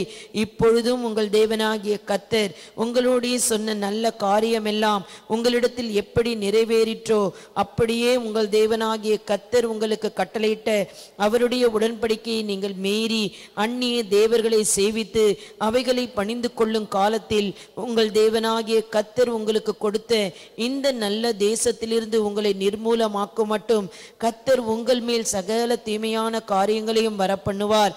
கர்த்தருடைய கோபம் உங்கள் மேல் பற்றி எரியும். அவர் உங்களுக்கு கொடுத்த நல்ல தேசத்திலிருந்து நீங்கள் சீக்கிரமாய் அழிந்து போவீர்கள் என்றான். 24ஆம் அதிகாரம். பின்பு யோசுவா இஸ்ரவேலின் கோத்திரங்களை எல்லாம் சீகேமிலே கூடிவர பண்ணி இஸ்ரவேலின் மூப்பரையும் தலைவரையும் நியாயாதிபதிகளையும் அதிபதிகளையும் வரவழைத்தான். அவர்கள் தேவனுடைய சந்நிதியிலே வந்து நின்றார்கள். அப்பொழுது யோசுவா சகல ஜனங்களையும் நோக்கி, இஸ்ரவேலின் தேவனாகிய கர்த்தர் சொல்லுகிறது என்னவென்றார், பூர்வத்திலே உங்கள் பிதாக்களாகிய ஆபிரகாமுக்கும் நாகோருக்கும் தகப்பனான தேராகு என்பவன் நதிக்கு அப்புறத்திலே குடியிருந்த போது அவர்கள் வேறே தேவர்களை சேவித்தார்கள். நான் நதிக்கு அப்புறத்தில் இருந்த உங்கள் தகப்பனாகிய ஆபிரகாமை அழைத்து கொண்டு வந்து அவனை கானான் தேசமெங்கும் சஞ்சரிக்க செய்து அவன் சந்ததியை திரட்சியாக்கி அவனுக்கு ஈசாக்கை கொடுத்தேன். ஈசாக்குக்கு யாக்கோபையும் ஏசாவையும் கட்டளையிட்டு ஏசாவுக்கு சேயீர் மலை தேசத்தை சுதந்திரிக்கும்படி கொடுத்தேன். யாக்கோபும் அவன் பிள்ளைகளுமோ எகிப்துக்கு போனார்கள். நான் மோசேயையும் ஆரோனையும் அனுப்பி எகிப்தியரை வாதித்தேன். அப்படி அவர்கள் நடுவிலே நான் செய்த பின்பு உங்களை புறப்பட பண்ணினேன். நான் உங்கள் பிதாக்களை எகிப்திலிருந்து புறப்பட பண்ணின போது சமுத்திர கரைக்கு வந்தீர்கள். எகிப்திய ரதங்களோடும் குதிரை வீரரோடும் உங்கள் பிதாக்களை சிவந்த சமுத்திரம் மட்டும் பின்தொடர்ந்தார்கள். அவர்கள் கர்த்தரை நோக்கி கூப்பிட்டார்கள். அப்பொழுது அவர் உங்களுக்கும் எகிப்தியருக்கும் நடுவே அந்தகாரத்தை வரப்பண்ணி சமுத்திரத்தை அவர்கள் மேல் புரள செய்து அவர்களை மூடி போட்டார். நான் எகிப்திலே செய்ததை உங்கள் கண்கள் கண்டது. பின்பு வனாந்திரத்தில் அநேக நாள் சஞ்சரித்தீர்கள். அதற்கு பின்பு உங்களை யோர்தானுக்கு அப்புறத்திலே குடியிருந்த எமோரியரின் தேசத்திற்கு கொண்டு வந்தேன். அவர்கள் உங்களோடு யுத்தம் பண்ணுகிற போது அவர்களை உங்கள் கையில் ஒப்பு கொடுத்தேன். அவர்கள் தேசத்தை கட்டி கொண்டீர்கள். அவர்களை உங்கள் முகத்தில் நின்று அழித்து விட்டேன். அப்பொழுது சிப்போரின் குமாரன் பாலாக் என்னும் மோவாபியரின் ராஜா எழும்பி இஸ்ரவேலுடைய யுத்தம் பண்ணி உங்களை சபிக்கும்படி பேயோரின் குமாரனாகிய பிலேயாமை அழைத்தனுப்பினான். பிலேயாமுக்கு செவி கொடுக்க எனக்கு சித்தம் இல்லாததினாலே அவன் உங்களை ஆசீர்வதிக்கவே ஆசீர்வதித்தான். இவ்விதமாய் உங்களை அவன் கைக்கு தப்புவித்தேன். பின்பு யோர்தானை கடந்து எரிகோவுக்கு வந்தீர்கள். எரிகோவின் குடிகளும் எமோரியரும் பெரிசியரும் கானானியரும் ஏத்தியரும் கிர்காசியரும் ஏவியரும் எபூசியரும் உங்களுக்கு விரோதமாக யுத்தம் பண்ணினார்கள். ஆனாலும் அவர்களை நான் உங்கள் கையிலே ஒப்பு கொடுத்தேன். எமோரியரின் 2 ராஜாக்களையும் உங்கள் பட்டயத்தாலும் உங்கள் வில்லாலும் நீங்கள் துரத்தவில்லை. நான் உங்களுக்கு முன்பாக குலவிகளை அனுப்பினேன். அவைகள் அவர்களை உங்களுக்கு முன்னின்று துரத்திவிட்டது. அப்படியே நீங்கள் பண்படுத்தாத தேசத்தையும் நீங்கள் கட்டாத பட்டணங்களையும் உங்களுக்கு கொடுத்தேன். அவைகளில் குடியிருக்கிறீர்கள். நீங்கள் நடாத திராட்சை தோட்டங்களின் பலனையும் ஒலிவ தோப்புகளின் பலனையும் புசிக்கிறீர்கள் என்றார். ஆகையால் நீங்கள் கர்த்தருக்கு பயந்து அவரை உத்தமமும் உண்மையுமாய் சேவித்து உங்கள் பிதாக்கள் நதிக்கு அப்புறத்திலும் எகிப்திலும் சேவித்த தேவர்களை அகற்றிவிட்டு கர்த்தரை சேவியுங்கள். கர்த்தரை சேவிக்கிறது உங்கள் பார்வைக்கு ஆகாததை கண்டால் பின்ன யாரை சேவிப்பீர்கள் என்று இன்று தெரிந்து கொள்ளுங்கள். நதிக்கு அப்புறத்தில் உங்கள் பிதாக்கள் சேவித்த தேவர்களை சேவிப்பீர்களோ, நீங்கள் வாசம் பண்ணுகிற தேசத்து குடிகளாகிய எமோரியரின் தேவர்களை சேவிப்பீர்களோ? நானும் என் வீட்டாருமோ வென்றால் கர்த்தரையே சேவிப்போம் என்றான். அப்பொழுது ஜனங்கள் பிரதியுத்தரமாக, வேறே தேவர்களை சேவிக்கும்படி கர்த்தரை விட்டு விலகுகிற காரியம் எங்களுக்கு தூரமாய் இருப்பதாக, நம்மையும் நம்முடைய பிதாக்களையும் அடிமைத்தன வீடாகிய எகிப்து தேசத்திலிருந்து புறப்பட பண்ணி நம்முடைய கண்களுக்கு முன்பாக பெரிய அடையாளங்களை செய்து நாம் நடந்த எல்லா வழியிலும் நாம் கடந்து வந்த எல்லா ஜனங்களுக்குள்ளும் நம்மை காப்பாற்றினவர் நம்முடைய தேவனாகிய கர்த்தர் தாமே. தேசத்திலே குடியிருந்த எமோரியர் முதலான சகல ஜனங்களையும் கர்த்தர் நமக்கு முன்பாக துரத்தினாரே. ஆகையால் நாங்களும் கர்த்தரை சேவிப்போம், அவரே நம்முடைய தேவன் என்றார்கள். யோசுவா ஜனங்களை நோக்கி, நீங்கள் கர்த்தரை சேவிக்க மாட்டீர்கள். அவர் பரிசுத்தமுள்ள தேவன், அவர் எரிச்சலுள்ள தேவன். உங்கள் மீறுதலையும் உங்கள் பாவங்களையும் மன்னியா. கர்த்தர் உங்களுக்கு நன்மை செய்திருக்க நீங்கள் கர்த்தரை விட்டு அந்நிய தேவர்களை சேவித்தார். அவர் திரும்பி உங்களுக்கு தீமை செய்து உங்களை நிர்மூலமாக்குவார் என்றான். ஜனங்கள் யோசுவாவை நோக்கி, அப்படியல்ல, நாங்கள் கர்த்தரையே சேவிப்போம் என்றார்கள். அப்பொழுது யோசுவா ஜனங்களை நோக்கி, கர்த்தரை சேவிக்கும்படி நீங்கள் அவரை தெரிந்து கொண்டதற்கு நீங்களே உங்களுக்கு சாட்சிகள் என்றார். அதற்கு அவர்கள், நாங்களே சாட்சிகள் என்றார்கள். அப்பொழுது அவர், அப்படியானால் இப்பொழுதும் உங்கள் நடுவே இருக்கிற அந்நிய தேவர்களை அகற்றிவிட்டு உங்கள் இருதயத்தை இஸ்ரவேலின் தேவனாகிய கர்த்தருக்கு நேராக திருப்புங்கள் என்றார். அப்பொழுது ஜனங்கள் யோசுவாவை நோக்கி, நம்முடைய தேவனாகிய கர்த்தரையே சேவித்து அவர் சத்தத்திற்கே கீழ்ப்படிவோம் என்றார்கள். அந்தபடி யோசுவா நாளில் சீகேமிலே ஜனங்களோட உடன்படிக்கை பண்ணி அவர்களுக்கு அதை பிரமாணமும் நியாயமுமாக ஏற்படுத்தினான். இந்த வார்த்தைகளை யோசுவா தேவனுடைய நியாய பிரமாண புஸ்தகத்தில் எழுதி ஒரு பெரிய கல்லை எடுத்து அதை அங்கே கர்த்தருடைய பரிசுத்த ஸ்தலத்தின் அருகில் இருந்த கர்வாலி மரத்தின் கீழ் நாட்டி எல்லா ஜனங்களையும் நோக்கி, இதோ இந்த கல் நமக்குள்ளே சாட்சியாய் இருக்க கடவது. கர்த்தர் நம்மோடே சொன்ன எல்லா வார்த்தைகளையும் இது கேட்டது. நீங்கள் உங்கள் தேவனுக்கு விரோதமாக பொய் சொல்லாதபடிக்கு இது உங்களுக்கு சாட்சியாய் இருக்க கடவது என்று சொல்லி யோசுவா ஜனங்களை அவரவர் சுதந்திரத்திற்கு அனுப்பிவிட்டான். இந்த காரியங்கள் நடந்த பின்பு நூனின் குமாரனாகிய யோசுவா என்னும் கர்த்தருடைய ஊழியக்காரன் 110 வயதுள்ளவனாய் மரணமடைந்தான். அவனை எப்ராஹிமின் மலை தேசத்திலுள்ள காயாஸ் மலைக்கு வடக்கே இருக்கிற திம்னாத் சேரா என்னும் அவனுடைய சுதந்திரத்தின் எல்லைக்குள்ளே அடக்கம் பண்ணினார்கள். யோசுவா உயிரோடு இருந்த சகல நாட்களிலும் கர்த்தர் இஸ்ரவேலுக்கு செய்த அவருடைய கிரியைகள் யாவையும் அறிந்து யோசுவாவுக்கு பின்பு வெகுநாள் உயிரோடு இருந்த மூப்பருடைய சகல நாட்களிலும் இஸ்ரவேலர் கர்த்தரை சேவித்தார்கள். இஸ்ரவேல் புத்திரர் எகிப்திலே இருந்து கொண்டு வந்த யோசேப்பின் எலும்புகளையும் அவர்கள் சீகேமிலே யாக்கோபு சீகேமின் தகப்பனாகிய எமோரியருடைய புத்திரரின் கையில் 100 வெள்ளிக்காசுக்கு கொண்ட நிலத்தின் பங்கிலே அடக்கம் பண்ணினார்கள். அந்த நிலம் யோசேப்பின் புத்திரருக்கு சுதந்திரமாயிற்று. ஆரோனின் குமாரனாக எலியாசாரும் மரணமடைந்தான். அவன் குமாரனாக பினேகாசுக்கு எப்ராஹிமின் மலை தேசத்திலே கொடுக்கப்பட்ட மேட்டிலே அவனை அடக்கம் பண்ணினார்கள். நியாயாதிபதிகளின் புஸ்தகம் 1ஆம் அதிகாரம். யோசுவா மரித்த பின் இஸ்ரவேல் புத்திர கர்த்தரை நோக்கி, கானானியரை எதிர்த்து யுத்தம் பண்ணும்படி எங்களில் யார் முதல் எழுந்து புறப்பட வேண்டும் என்று கேட்டார்கள். அதற்கு கர்த்தர், யூதா எழுந்து புறப்பட கடவன், இதோ அந்த தேசத்தை அவன் கையிலே ஒப்பு கொடுத்தேன் என்றார். அப்பொழுது யூதா தன் சகோதரனாகிய சிமியோனை நோக்கி, நாம் கானானியரோடு யுத்தம் பண்ண நீ என் சுதந்திர பங்கு வீதத்தில் என்னோடு கூட எழுந்து வா, உன் சுதந்திர பங்கு வீதத்தில் நானும் உன்னோடு கூட வருவேன் என்றான். அப்படியே சிமியோன் அவனோடு கூட போனான்.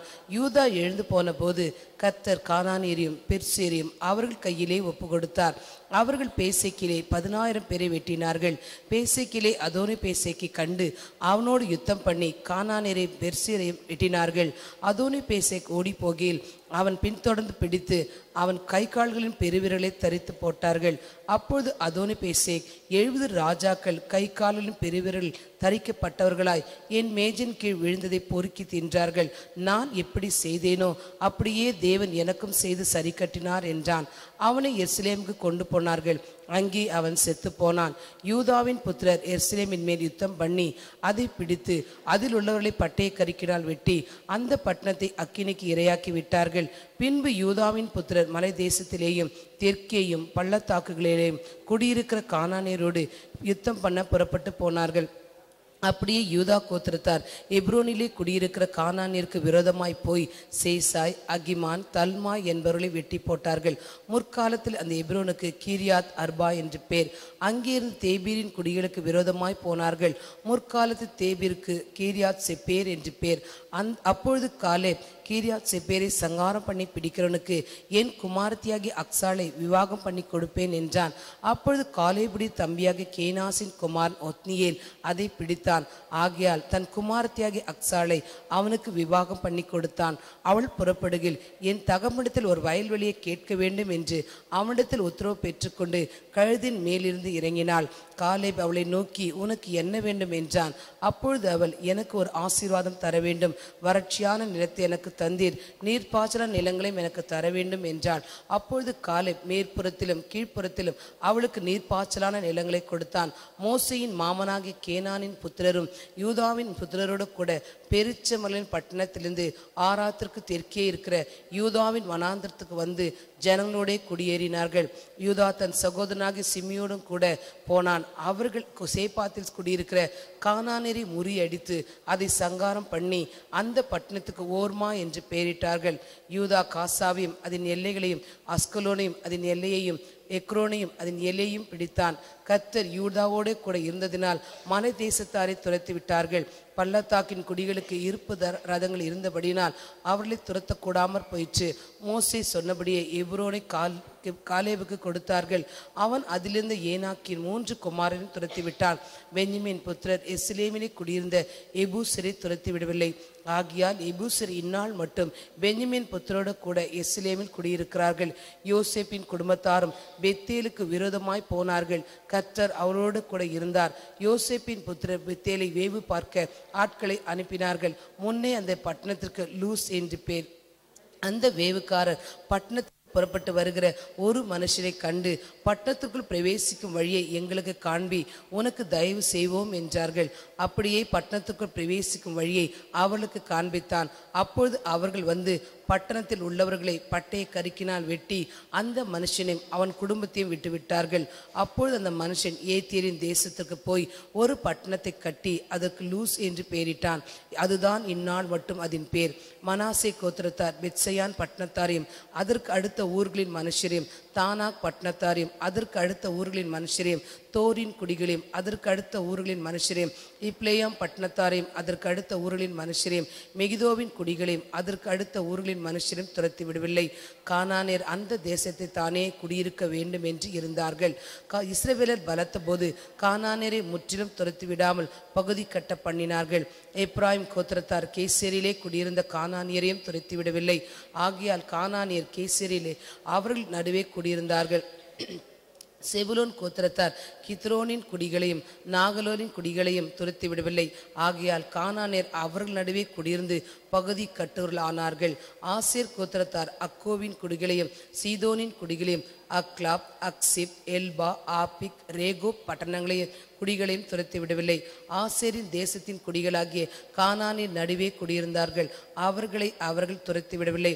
நப்தலி கோத்திரத்தார் பெத்சிமேஷின் குடிகளையும் பெனதாத்தின் குடிகளையும் துரத்தி விடாமல் தேசத்தின் குடிகளாகிய கானானியரின் நடுவே குடியிருந்தார்கள். பெத்சிமேஷ் பெனதாத் பட்டணங்களின் குடிகள் அவளுக்கு பகுதி கட்டுகளானார்கள். எமோரியர் தான் புத்திரரை பள்ளத்தாக்கில் இறங்க ஒட்டாமல் மலதேசத்துக்கு போகும்படி நெருக்கினார்கள். எமோரியர் ஏரேஸ் மலைகளிலும் ஆயிலோனிலும் சால்பீமிலும் குடியிருக்க வேண்டும் என்று இருந்தார்கள். ஆனாலும் யோசேப்பின் குடும்பத்தாரின் கை பலத்தபடினால் அவளுக்கு பகுதி கட்டுகளானார்கள். எமோரின் எல்லை அக்ராபிமுக்கு போகிற மேடு தொடங்கி அதற்கு அப்புறமும் போயிற்று. 2ஆம் அதிகாரம்.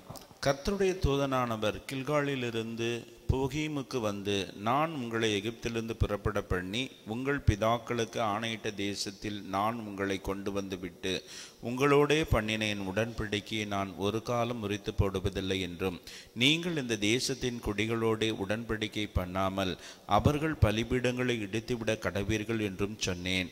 ஆனாலும் என் சொல்லை கேளா போனீர்கள்.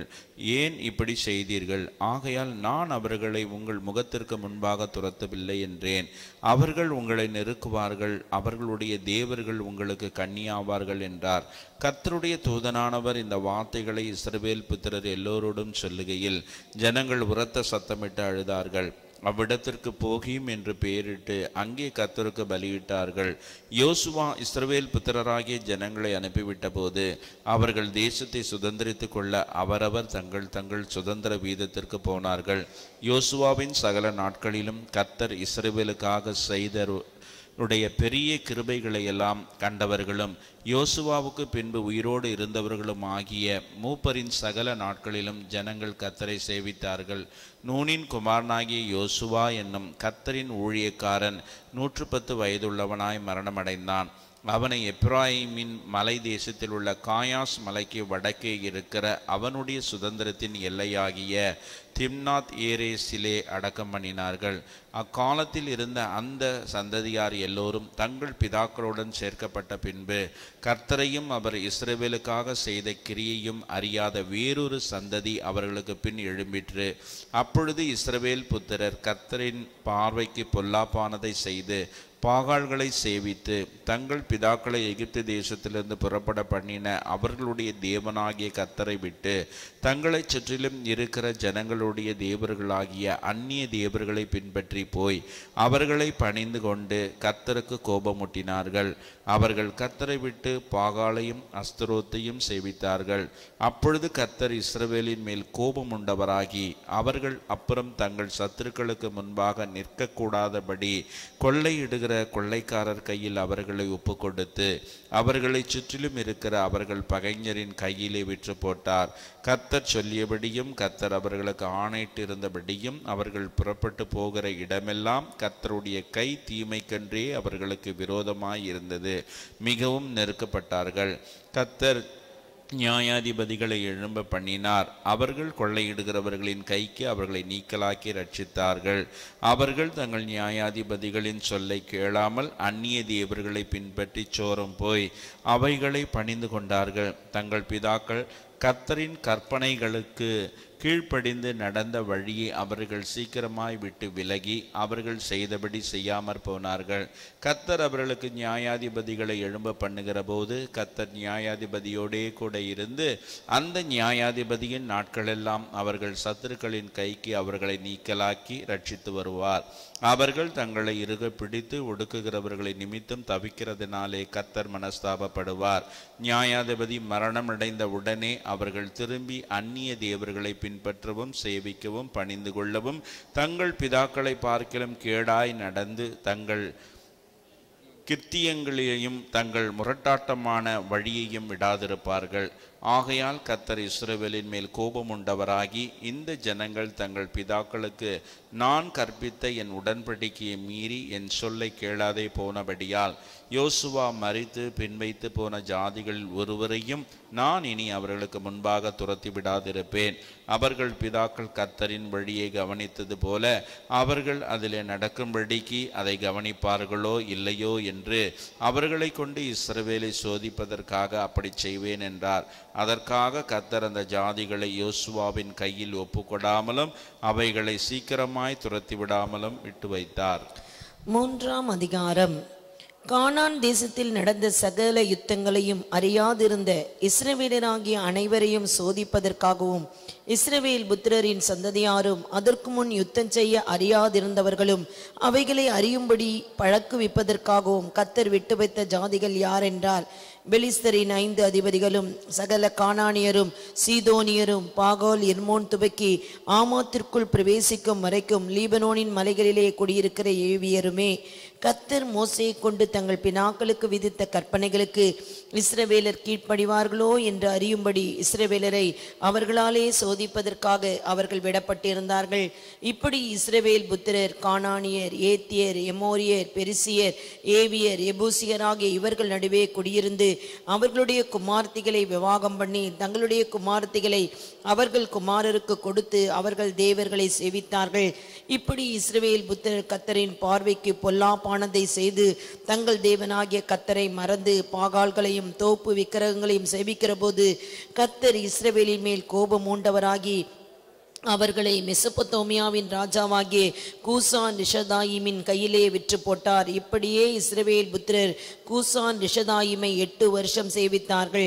இஸ்ரவேல் புத்திரர் கர்த்தரை நோக்கி கூப்பிட்ட போது கர்த்தர் இஸ்ரவேல் புத்திரரை ரட்சிக்கும்படி காலேபின் தம்பியான கேனாசுடைய குமாரனாகிய ஒத்னியேல் என்னும் ஒரு இரட்சகனை அவர்களுக்கு எழும்ப பண்ணினார். அவன் மேல் கர்த்தருடைய ஆவி வந்திருந்ததினால் அவன் இஸ்ரவேலை நியாயம் விசாரித்து யுத்தம் பண்ண புறப்பட்டான். கர்த்தர் மெசொப்பொத்தோமியாவின் ராஜாவாகிய கூசான் ரிஷதாயிமை அவன் கையிலே ஒப்பு கொடுத்தார். ஆகையால் அவன் கை கூசான் ரிஷதாயிமின் மேல் பலம் கொண்டது. தேசம் 40 வருஷம் அமைதலாய் இருந்தது. கேனாசின் குமாரனாகிய ஒத்னியேல் மரணமடைந்தான். இஸ்ரவேல் புத்திரர் மறுபடியும் கர்த்தரின் பார்வைக்கு பொல்லாப்பானதை செய்தார்கள். அவர்கள் கர்த்தரின் பார்வைக்கு பொல்லாப்பானதை செய்தபடியால் கர்த்தர் எக்லோன் என்னும் மோவாபின் ராஜாவை இஸ்ரவேலுக்கு விரோதமாக பலக்க பண்ணினார். அவன் அம்மோன் புத்திரரையும் அமலேக்கரையும் கூட்டிக் கொண்டு வந்து இஸ்ரவேலை முறிய அடித்தான். பேரிச்ச மரங்களின் பட்டணத்தையும் பிடித்தான். இப்படியே இஸ்ரவேல் புத்திரர் எக்லோன் என்னும் மோவாபின் ராஜாவை 18 வருஷம் சேவித்தார்கள். இஸ்ரவேல் புத்திரர் கர்த்தரை நோக்கி கூப்பிட்ட போது கர்த்தர் அவர்களுக்கு பென்யமீன் கோத்திரத்தானாகிய கேராவின் மகன் ஏகூத் என்னும் இரட்சகனை எழும்ப பண்ணினார். அவன் இடது கை பழக்கமுள்ளவனாய் இருந்தான். அவன் கையிலே இஸ்ரவேல் புத்திரர் மோவாபின் ராஜாவாகிய எக்லோனுக்கு காணிக்கை அனுப்பினார்கள். ஏகூத் இருபுறமும் கருக்கும் 1 முழ நீளமுமான ஒரு கத்தியை உண்டு பண்ணி அதை தன் வஸ்திரத்துக்குள்ளே தன் வலதுபுறத்து இடுப்பிலே கட்டிக்கொண்டு காணிக்கையை மோவாபின் ராஜாவாகிய எக்லோனுக்கு செலுத்தினான். எக்லோன் மிகவும் ஸ்தூலித்த மனுஷனாய் இருந்தான். அவன் காணிக்கையை செலுத்தி தீர்ந்த பின்பு காணிக்கையை சுமந்து வந்த ஜனங்களை அனுப்பிவிட்டான். அவனோ கில்காலில் உள்ள சிலைகள் இருக்கும் இடத்திலிருந்து திரும்பி வந்து, ராஜாவே, உம்மிடத்தில் சொல்ல வேண்டிய ரகசியமான ஒரு வார்த்தை உண்டு என்றான். அதற்கு அவன், பொறு என்றான். அப்பொழுது அவனிடத்தில் நின்ற யாவரும் அவனை விட்டு வெளியே போய்விட்டார்கள். ஏகூத் அவன் கிட்டே போனான்.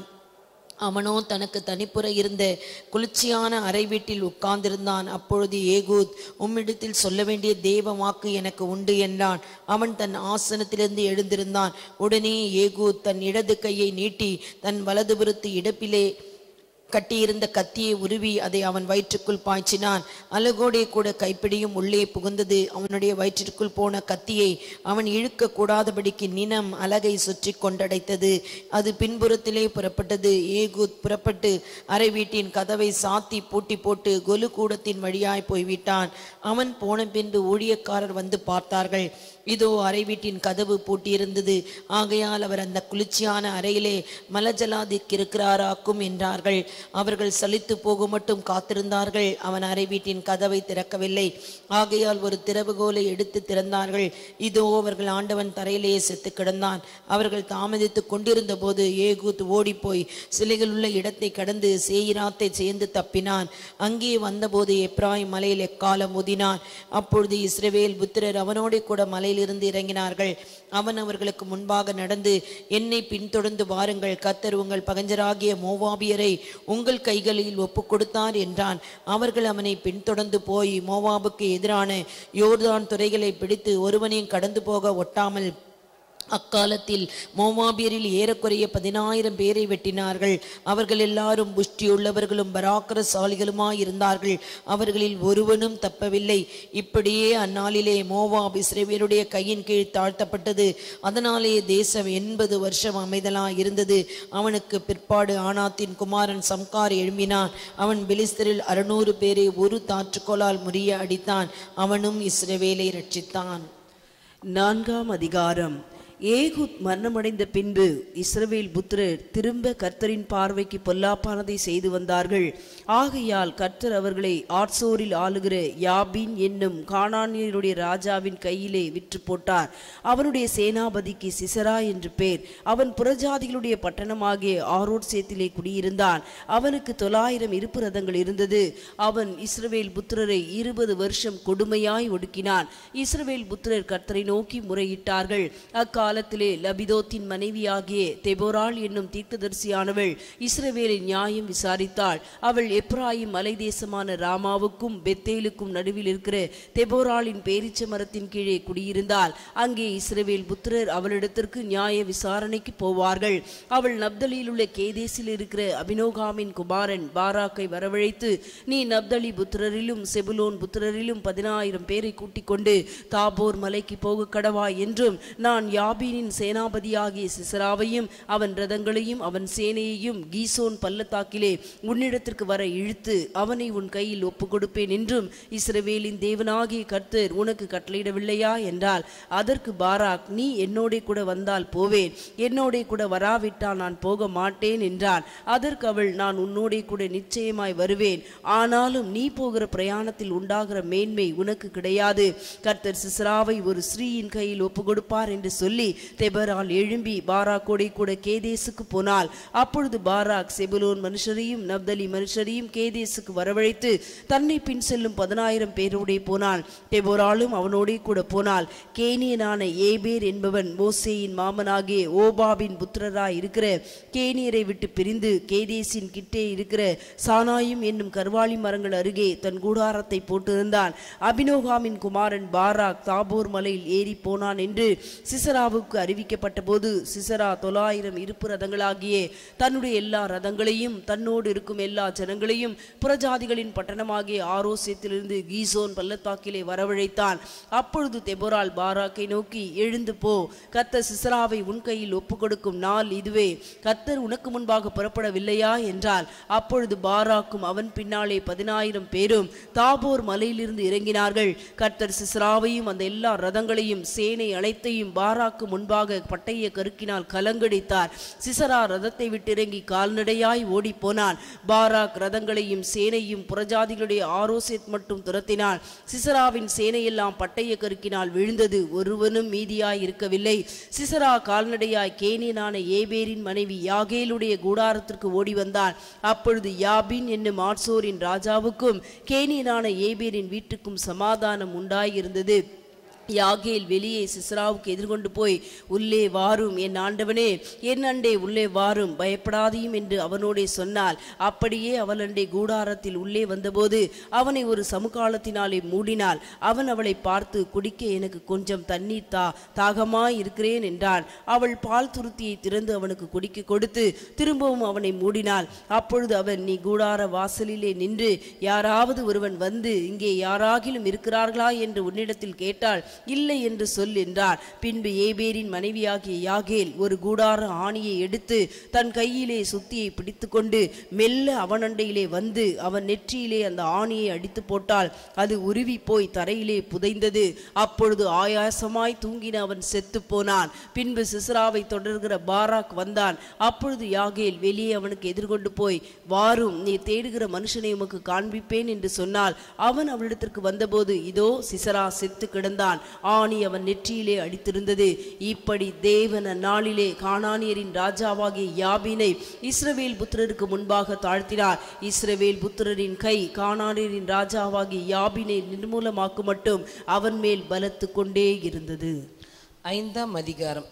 அந்நாளிலே தெபோராலும் அபினோகாமின் குமாரன் பாராக்கும் பாடினதாவது, கர்த்தர் இஸ்ரவேலுக்காக நீதியை சரி கட்டின நிமித்தமும் ஜனங்கள் மனப்பூர்வமாய் தங்களை ஒப்பு கொடுத்தது நிமித்தமும் அவரை ஸ்தோத்திரியுங்கள். ராஜாக்களே கேளுங்கள், அதிபதிகளே செவி கொடுங்கள். நான் கர்த்தரை பாடி இஸ்ரவேலின் தேவனாகி கர்த்தரை கீர்த்தனம் பண்ணுவேன். கர்த்தாவே, நீ சேயிலிருந்து புறப்பட்டு ஏதோமின் வெளியிலிருந்து நடந்து வருகையில் பூமி அதிர்ந்தது, வானம் சுரிந்தது, மேகங்களும் தண்ணீராய் பொழிந்தது. கர்த்தருக்கு முன்பாக பர்வதங்கள் கரைந்தது. இஸ்ரவேலின் தேவனாகிய கர்த்தருக்கு முன்பாக சீனாயும் கரைந்தது. ஆனாத்தின் குமாரனாகிய சம்காரின் நாட்களிலும் யாகேலின் நாட்களிலும் பெரும் பாதைகள் பாழாய் கிடந்தது. வழி நடக்கிறவர்கள் பக்க வழியாய் நடந்தார்கள். தெபோராளாகிய நான் எழும்பும் அளவும் இஸ்ரவேலிலே நான் தாயாக எழும்பும் அளவும் கிராமங்கள் பாழாய் போயின. இஸ்ரவேலின் கிராமங்கள் பாழாய் போயின. நூதன தேவர்களை தெரிந்து கொண்டார்கள். அப்பொழுது யுத்தம் வாசல் வரையும் வந்தது. இஸ்ரவேலிலே 40,000 பேருக்குள்ளே கேடகமும் ஈட்டியும் காணப்பட்டதுண்டோ? ஜனங்களுக்குள்ளே தங்களை மனப்பூர்வமாய் ஒப்பு கொடுத்த இஸ்ரவேலின் அதிபதிகளை என் இருதயம் நாடுகிறது. கர்த்தரை ஸ்தோத்திரியுங்கள். வெள்ளை கழுதைகளின் மேல் ஏறுகிறவர்களே, ஞாஸ்தலத்தில் வீற்றிருக்கிறவர்களே, வழியில் நடக்கிறவர்களே, இதை பிரஸ்தாவியுங்கள். தண்ணீர் மொண்டு கொள்ளும் இடங்களில் வில்வீரரின் இரைச்சலுக்கு நீங்கினவர்கள் அவர்கள் அங்கே கர்த்தரின் நீதி நியாயங்களையும் அவர் இஸ்ரவேலில் உள்ள தமது கிராமங்களுக்கு செய்த நீதி நியாயங்களுமே பிரஸ்தாபப்படுத்துவார்கள். அது முதல் கர்த்தரின் ஜனங்கள் ஒளிமுக வாசலிலே போய் இறங்குவார்கள்.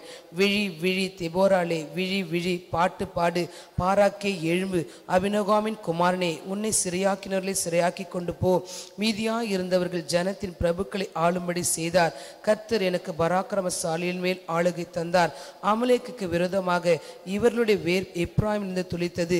உன் ஜனங்களுக்குள்ளே பென்யமீன் மனுஷர் உனக்கு பின் சென்றார்கள். மாகீரிலிருந்து அதிபதிகளும் செபுனோனிலிருந்து எழுதுகோலை பிடிக்கிறவர்களும் இறங்கி வந்தார்கள். இசக்காரின் பிரபுக்களும் தெபோராளோடு இருந்தார்கள். பாராக்கி போல இசக்கார் மனுஷரும் பள்ளத்தாக்கில் கால்நடையாய் அனுப்பப்பட்டு போனார்கள். ரூபனின் பிரிவினைகளால் உண்டான இருதயத்தின் நினைவுகள் மிகுதி. மந்தைகளின் சத்தத்தை கேட்க நீ தொழுவங்களின் நடுவே இருந்து விட்டதென்ன? ரூபனின் பிரிவினைகளால் மனோ விசாரங்கள் மிகுதி. கேலியாத்தின் மனுஷர் யோர்தானுக்கு அக்கறையிலே இருந்து விட்டார்கள். தான் மனுஷர் கப்பலிலே தங்கியிருந்தது என்ன? ஆசேர் மனுஷர் கடற்கரையிலே தங்கி தங்கள் குடாக்களில் தாபரித்தார்கள். செபுலோனும் நப்தலியும் போர்க்களத்து முனையிலே தங்கள் உயிரை எண்ணாமல் மரணத்துக்கு துணிந்து நின்றார்கள். ராஜாக்கள் வந்து யுத்தம் பண்ணினார்கள். அப்பொழுது கானானியரின் ராஜாக்கள் மெகிதோவின் தண்ணீர் அருகான தானாக்கிலே யுத்தம் பண்ணினார்கள். அவர்களுக்கு திரவிய கொள்ளை கிடைக்கவில்லை. வானத்திலிருந்து யுத்தம் உண்டாயிற்று. நட்சத்திரங்கள் தங்கள் அயனங்களில் இருந்து சிசராவோடு யுத்தம் பண்ணின. கீசோ நதியே, பூர்வ நதியாக கீசோ நதியே, அவர்களை அடித்து கொண்டு போயிற்று. என் ஆத்துமாவே, நீ பலவான்களை மிதித்தாய். அப்பொழுது குதிரைகளின் குழம்புகள் பாய்ச்சலினாலே, பலவான்களின் பாய்ச்சலினாலேயே பிளந்து போயின. மேரேசை பிடியுங்கள், அதன் குடிகளை சபிக்கவே சபியுங்கள் என்று கர்த்தருடைய தூதனானவர் சொல்லுகிறார். அவர்கள் கர்த்தர் பட்சத்தில் துணை நிற்க வரவில்லை. பராக்கிரமசாலிகளுக்குள்ளே விரோதமாய் அவர் கர்த்தர் பட்சத்தில் நிற்க வரவில்லையே. ஸ்திரீகளுக்குள்ளே கேனானினான ஏபேரின் மனைவியாகிய யாகேல் ஆசீர்வதிக்கப்பட்டவள். கூடாரத்தில் வாசமாயிருக்கிற ஸ்திரீகளுக்குள்ளே அவள் ஆசீர்வதிக்கப்பட்டவளே. தண்ணீரை கேட்டான், பாலை கொடுத்தாள். ராஜாக்களின் கிண்ணியிலே வெண்ணெயை கொண்டு வந்து கொடுத்தாள். தன் கையால் ஆணியையும் தன் வலது கையால் தொழிலாளரின் சுத்தியும் பிடித்து சிசேராவை அடித்தாள். அவன் நெற்றியில் உருவ கடாவி அவன் தலையை உடைத்து போட்டாள். அவன் காலருகே அவன் மடங்கி விழுந்து கிடந்தான். அவள் காலருகே மடங்கி விழுந்தான். அவன் எங்கே மடங்கி விழுந்தானோ அங்கே மடிந்து கிடந்தான். சிசேராவின் தாய் ஜன்னலில் நின்று பலகணி வழியாய் பார்த்து கொண்டிருந்து அவனுடைய ரதம் வராமல் பிந்தி போனதென்ன, அவனுடைய ரதங்களின் ஓட்டம் தாமதிக்கிறது என்ன என்று புலம்பினாள். அவளுடைய நாயகிகளில் புத்திசாலிகள் அவளுக்கு உத்தரவு சொன்னதும் அன்றி அவள் தானும் தனக்கு மறுமொழியாக, அவர்கள் கொள்ளையை கண்டுபிடிக்கவில்லையோ, அதை பங்கிட வேண்டாமோ?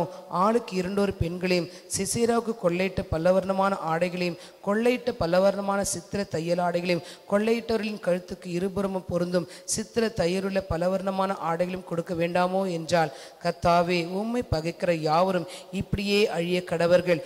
அவரில் அன்பு கூறுகிறவர்களோ வல்லமையோடே உதிக்கிற சூரியனைப் போல இருக்க கடவுள் என்று பாடினார்கள். பின்பு தேசம் 40 வருஷம் அமைதலாயிருந்தது. 6ஆம் அதிகாரம். பின்னும் இஸ்ரவேல் புத்திரர் கர்த்தரின் பார்வைக்கு பொல்லாப்பானதை செய்தார்கள். அப்பொழுது கர்த்தர் அவர்களை 7 வருஷம் மீதியானியரின் கையில் ஒப்புக் கொடுத்தார். மீதியானியரின் கை இஸ்ரவேலின் மேல் பலத்து கொண்டபடியால் இஸ்ரவேல் புத்திரர் மீதியானியர் நிமித்தம் தங்களுக்கு மலைகளில் உள்ள கெபிகளையும் குகைகளையும் அரணான ஸ்தலங்களையும் அடைக்கலங்களாக்கி கொண்டார்கள். இஸ்ரவேலர் விதை விதைக்கிறதற்கு போது மீதியானியரும் அமலேக்கியரும் கிழக்கத்தி புத்திரரும் அவர்களுக்கு விரோதமாய் எழும்பி வந்து அவர்களுக்கு எதிரே பாளையம் இறங்கி காசாவின் எல்லை மட்டும் நிலத்தின் விளைச்சலை கெடுத்து இஸ்ரவேலிலே ஆகாரத்தை ஆகிலும் ஆடு மாடுகள் கழுதைகளை ஆகிலும் வைக்காதே போவார்கள். அவர்கள் தங்கள் மிருகஜீவன்களோடும் தங்கள் கூடாரங்களோடும் வெட்டுக்கிளிகளைப் போல் திரளாய் வருவார்கள். அவர்களும் அவர்கள் ஒட்டகங்களும் எண்ணி முடியாததாய் இருக்கும். இந்த பிரகாரமாக தேசத்தை கெடுத்துவிட அதிலே வருவார்கள். இப்படி மீதியானியராலே இஸ்ரவேலர் மிகவும் சிறுமைப்பட்டார்கள். அப்பொழுது இஸ்ரவேல் புத்திரர் கர்த்தரை நோக்கி முறையிட்டார்கள். இஸ்ரவேல் புத்திரர் மீதியானியர் நிமித்தம் கர்த்தரை நோக்கி முறையிட்ட போது கர்த்தர் ஒரு தீர்க்கதரிசி அவர்களிடத்திற்கு அனுப்பினார். அவன் அவர்களை நோக்கி, இஸ்ரவேலின் தேவனாகிய கர்த்தர் உரைக்கிறது என்னவென்றால், நான் உங்களை எகிப்திலிருந்து வரவும் அடிமைத்தன வீட்டிலிருந்து புறப்படவும் செய்து எகிப்தியர் கையினின்றும் உங்களை ஒடுக்கின யாவருடைய கையினின்றும் உங்களை ரட்சித்து அவர்களை உங்களுக்கு முன்பாக துரத்தி அவர்கள் தேசத்தை உங்களுக்கு கொடுத்து நான் உங்கள் தேவனாகிய கர்த்தர் என்றும் நீங்கள் குடியிருக்கும் அவர்கள் தேசத்தில் உள்ள எமோரியருடைய தேவர்களுக்கு பயப்படாதிருங்கள் என்றும் உங்களுக்கு சொன்னேன். நீங்களோ என் சொல்லை கேளாதே போனீர்கள் என்கிறார் என்று சொன்னான். அதற்கு பின்பு கர்த்தருடைய தூதனானவர் வந்து அபிரேஸ்தரனான யோவாசின் ஊராகிய ஒப்ராவில் இருக்கும் ஒரு கர்வாலி மரத்தின் கீழ் உட்கார்ந்தார். அப்பொழுது அவனுடைய குமாரன் கிதியோன் கோதுமையை மீதியானியரின் கைக்கு தப்புவிக்கிறதற்காக ஆலைக்கு சமீபமாய் அதை போரடித்தான். கர்த்தருடைய தூதனானவர் அவனுக்கு தரிசனமாகி, பராக்கிரமசாலியே, கர்த்தர் உன்னோடு இருக்கிறார் என்றார். அப்பொழுது கிதியோன் அவரை நோக்கி, என் ஆண்டவனே, கர்த்தர் எங்களோடு இருந்தால் இவையெல்லாம் எங்களுக்கு நேரிடுவானேன். கர்த்தர் எங்களை எகிப்திலிருந்து கொண்டு வரவில்லையா என்று எங்கள் பிதாக்கள் எங்களுக்கு விவரித்து சொன்ன அவருடைய அற்புதங்களாலும் எங்கே? இப்பொழுது கர்த்தர் எங்களை கைவிட்டு மீதியானியர் கையில் எங்களை ஒப்பு கொடுத்தாரே என்றான். அப்பொழுது கர்த்தர் அவனை நோக்கி பார்த்து, உனக்கு இருக்கிற இந்த பலத்தோடே போ, நீ இஸ்ரவேலை மீதியானியரின் கைக்கு நீக்கலாக்கி ரட்சிப்பாய், உன்னை அனுப்புகிறவர் நான் அல்லவா என்றார். அதற்கு அவன், என் ஆண்டவரே, நான் இஸ்ரவேலை எதினாலே ரட்சிப்பேன்? இதோ மனாசேயில் என் குடும்பம் மிகவும் எளியது, என் தகப்பன் வீட்டில் நான் எல்லாரிலும் சிறியவன் என்றான். அதற்கு கர்த்தர், நான் உன்னோடே கூட இருப்பேன். ஒரே மனுஷனை முறியடிப்பது போல நீ மீதியானியரை முறியடிப்பாய் என்றார். அப்பொழுது அவன், உம்முடைய கண்களில் இப்பொழுதும் எனக்கு தயை கிடைத்ததானால் என்னோடே பேசுகிறவர் தேவரீர்தான் என்று எனக்கு ஒரு அடையாளத்தை காட்ட வேண்டும். நான் உம்மிடத்திற்கு என் காணிக்கையை கொண்டு வந்து உமக்கு முன்பாக வைக்கும் அளவும் இவ்விடம் விட்டு போகாதிருப்பீராக என்றான். அதற்கு அவர், நீ திரும்பி வருமட்டும் நான் இருப்பேன் என்றார். உடனே கிதியோன் உள்ளே போய் ஒரு வெள்ளாட்டு குட்டியையும் ஒரு மரக்கால் மாவிலே புளிப்பில்லாத அப்பங்களையும் ஆயத்தப்படுத்தி இறைச்சியை ஒரு கூடையிலே வைத்து ஆணத்தை ஒரு கிண்ணத்தில் வார்த்து அதை வெளியே கர்வாலி மரத்தின் கீழ் இருக்கிற அவரிடத்தில் கொண்டு வந்து வைத்தான். அப்பொழுது தேவனுடைய தூதனானவர் அவனை நோக்கி, நீ இறைச்சியையும் புளிப்பில்லாத அப்பங்களையும் எடுத்து இந்த கற்பாறையின் மேல் வைத்து ஆணத்தை ஊற்று என்றார். அவன் அப்படியே செய்தான். அப்பொழுது கர்த்தருடைய தூதன் தமது கையில் இருந்த கோலின் நுனியை நீட்டி இறைச்சியும் புளிப்பில்லாத அப்பங்களையும் தொட்டார். அப்பொழுது அக்கினி கற்பாறையிலிருந்து எழும்பி இறைச்சியும் புளிப்பில்லாத அப்பங்களையும் பட்சித்தது. கர்த்தரின் தூதனோ என்றால் அவன் கண்களுக்கு மறைந்து போனார். அப்பொழுது கிதியோன் அவர் கர்த்தருடைய தூதன் என்று கண்டு, ஐயோ கர்த்தரான ஆண்டவரே, நான் கர்த்தருடைய தூதனை முகமுகமாய் கண்டேனே என்றான். அதற்கு கர்த்தர், உனக்கு சமாதானம், பயப்படாதே, நீ சாவதில்லை என்று சொன்னார். அங்கே கிதியோன் கர்த்தருக்கு ஒரு பலிபீடத்தை கட்டி அதற்கு யெகோவா ஷாலோம் என்று பெயரிட்டான். அது இந்நாள் வரைக்கும் அபியேசரின் ஊராகிய ஒப்ராவில் இருக்கிறது. அன்று ராத்திரியிலே கர்த்தர் அவனை நோக்கி, நீ உன் தகப்பனுக்கு இருக்கிற காளைகளில் 7 வயதான 2ஆம் காளையை கொண்டு போய் உன் தகப்பனுக்கு இருக்கிற பாகாலின் பலிபீடத்தை தகர்த்து அதன் அருகே இருக்கிற தோப்பை வெட்டி போட்டு இந்த கற்பாறை உச்சியிலே பாங்கான ஒரு இடத்தில் உன் தேவனாகிய கர்த்தருக்கு ஒரு பலிபீடத்தை கட்டி அந்த 2ஆம் காளையை கொண்டு வந்து அதை நீ வெட்டி போட்ட தோப்பினுடைய கட்டை விறகுகளின் மேல் சர்வாங்க தகனமாக பலியிட கடவாய் என்றார். அப்பொழுது கிதியோன் தன் வேலை ஆட்களின் 10 பேரை சேர்த்து கர்த்தர் தனக்கு சொன்னபடியே செய்தான். அவன் தன் தகப்பன் குடும்பத்தாருக்கும் அந்த ஊர் மனுஷருக்கும் பயப்பட்டபடியினாலே அதை பகலிலே செய்யாமல் இரவிலே செய்தான். அந்த ஊர் மனுஷர் காலமே எழுந்திருந்த போது இதோ பாகாலின் பலிபீடம் தகர்க்கப்பட்டதும் அதன் அருகே இருந்த தோப்பு வெட்டி போடப்பட்டதும் கட்டப்பட்டிருந்த பலிபீடத்தின் மேல் அந்த 2ஆம் காலை பலியிடப்பட்டதுமாய் இருக்க அவர்கள் கண்டு ஒருவரை ஒருவர் நோக்கி, இந்த காரியத்தை செய்தவன் யார் என்றார்கள். கேட்டு விசாரிக்கிற போது யோவாசின் மகன் கிதியோன் இதை செய்தான் என்றார்கள். அப்பொழுது ஊரார் யோவாசை நோக்கி, உன் மகனை வெளியே கொண்டு வா, அவன் பாகாலின் பலிபீடத்தை தகர்த்து அதன் அருகே இருந்த தோப்பை வெட்டி போட்டான், அவன் சாக வேண்டும் என்றார்கள். யோவாஸ் தனக்கு விரோதமாக நிற்கிற அனைவரையும் பார்த்து, நீங்களா பாகாலுக்காக வழக்காடுவீர்கள்? நீங்களா அதை ரட்சிப்பீர்கள்? அதற்காக வழக்காடுகிறவன் என்ற காலையிலே தானே சாக கடவன். அது தேவனானால் தன் பலிபீடத்தை தகர்த்ததின் நிமித்தம் அது தானே தனக்காக வழக்காடட்டும் என்றான். தன் பலிபீடத்தை தகர்த்ததின் நிமித்தம் பாகால் அவனோடே வழக்காடட்டும் என்று சொல்லி அந்நாளிலே அவனுக்கு எருபாகால் என்று பெயரிட்டப்பட்டது. மீதியானியரும் அமலேக்கியரும் கிழக்கத்திய புத்திரர் யாவரும் ஏகமாய் கூடி ஆற்றை கடந்து வந்து இஸ்ரவேல் பள்ளத்தாக்கிலே பாளையம் இறங்கினார்கள். அப்பொழுது கர்த்தருடைய ஆவியானவர் கிதியோன் மேல் இறங்கினார். அவன் எக்காலம் ஊதி அபியேசியரை கூப்பிட்டு தனக்கு பின் செல்லும்படி செய்து மனாசே நாடெங்கும் ஸ்தானாபதிகளை அனுப்பி அவர்களையும் கூப்பிட்டு தனக்கு பின் செல்லும்படி செய்து ஆசேர், செபுலோன், நப்தலி நாடுகளிலும் ஆட்களை அனுப்பினான். அவர்களும் அவனுக்கு எதிர்கொண்டு வந்தார்கள். அப்பொழுது கிதியோன் தேவனை நோக்கி, தேவரீர் சொன்னபடி என் கையினாலே இஸ்ரவேலை ரட்சிக்க வேண்டுமானால் இதோ நான் மயிருள்ள ஒரு தோலை களத்திலே போடுகிறேன். பனி தோலின் மேல் மாத்திரம் பெய்து பூமி எல்லாம் காய்ந்திருந்தால் அப்பொழுது தேவரீர் சொன்னபடி இஸ்ரவேலை என் கையினால் ரட்சிப்பீர் என்று அதனாலே அறிவேன் என்றான். அப்படியே ஆயிற்று. அவன் மறுநாள் காலமே எழுந்திருந்து தோலை கசக்கி அதிலிருந்த பனி நீரை ஒரு கிண்ணம் நிறைய பொழிந்தான். அப்பொழுது கிதியோன் தேவனை நோக்கி, நான் இன்னும் ஒரு விசை மாத்திரம் பேசுகிறேன், உமது கோபம் என் மேல் மூடாதிருப்பதாக. தோலினாலே நான் இன்னும் ஒரே விசை சோதனை பண்ணட்டும். தோல் மாத்திரம் காய்ந்திருக்கவும் பூமி எங்கும் பனி பெய்திருக்கவும் கட்டளையிடும் என்றான். அப்படியே தேவன் அன்று ராத்திரி செய்தார். தோல் மாத்திரம் காய்ந்திருந்து பூமி எங்கும் பனி பெய்திருந்தது. 7ஆம் அதிகாரம். அப்பொழுது கிதியோனாகிய எருபாகாலும் அவனோடு இருந்த ஜனங்கள் யாவரும் காலமே எழுந்து புறப்பட்டு ஆரோத் என்னும் நீரூற்றின் கிட்ட பாளையம் இறங்கினார்கள். மீதியானியரின் பாளையம் அவனுக்கு வடக்கே மோரே மேட்டிற்கு பின்னான பள்ளத்தாக்கிலே இருந்தது. அப்பொழுது கர்த்தர் கிதியோனை நோக்கி, நான் மீதியானியரை உன்னோடு இருக்கிற ஜனத்தின் கையில் ஒப்பு கொடுக்கிறதற்கு அவர்கள் மிகுதியாய் இருக்கிறார்கள்.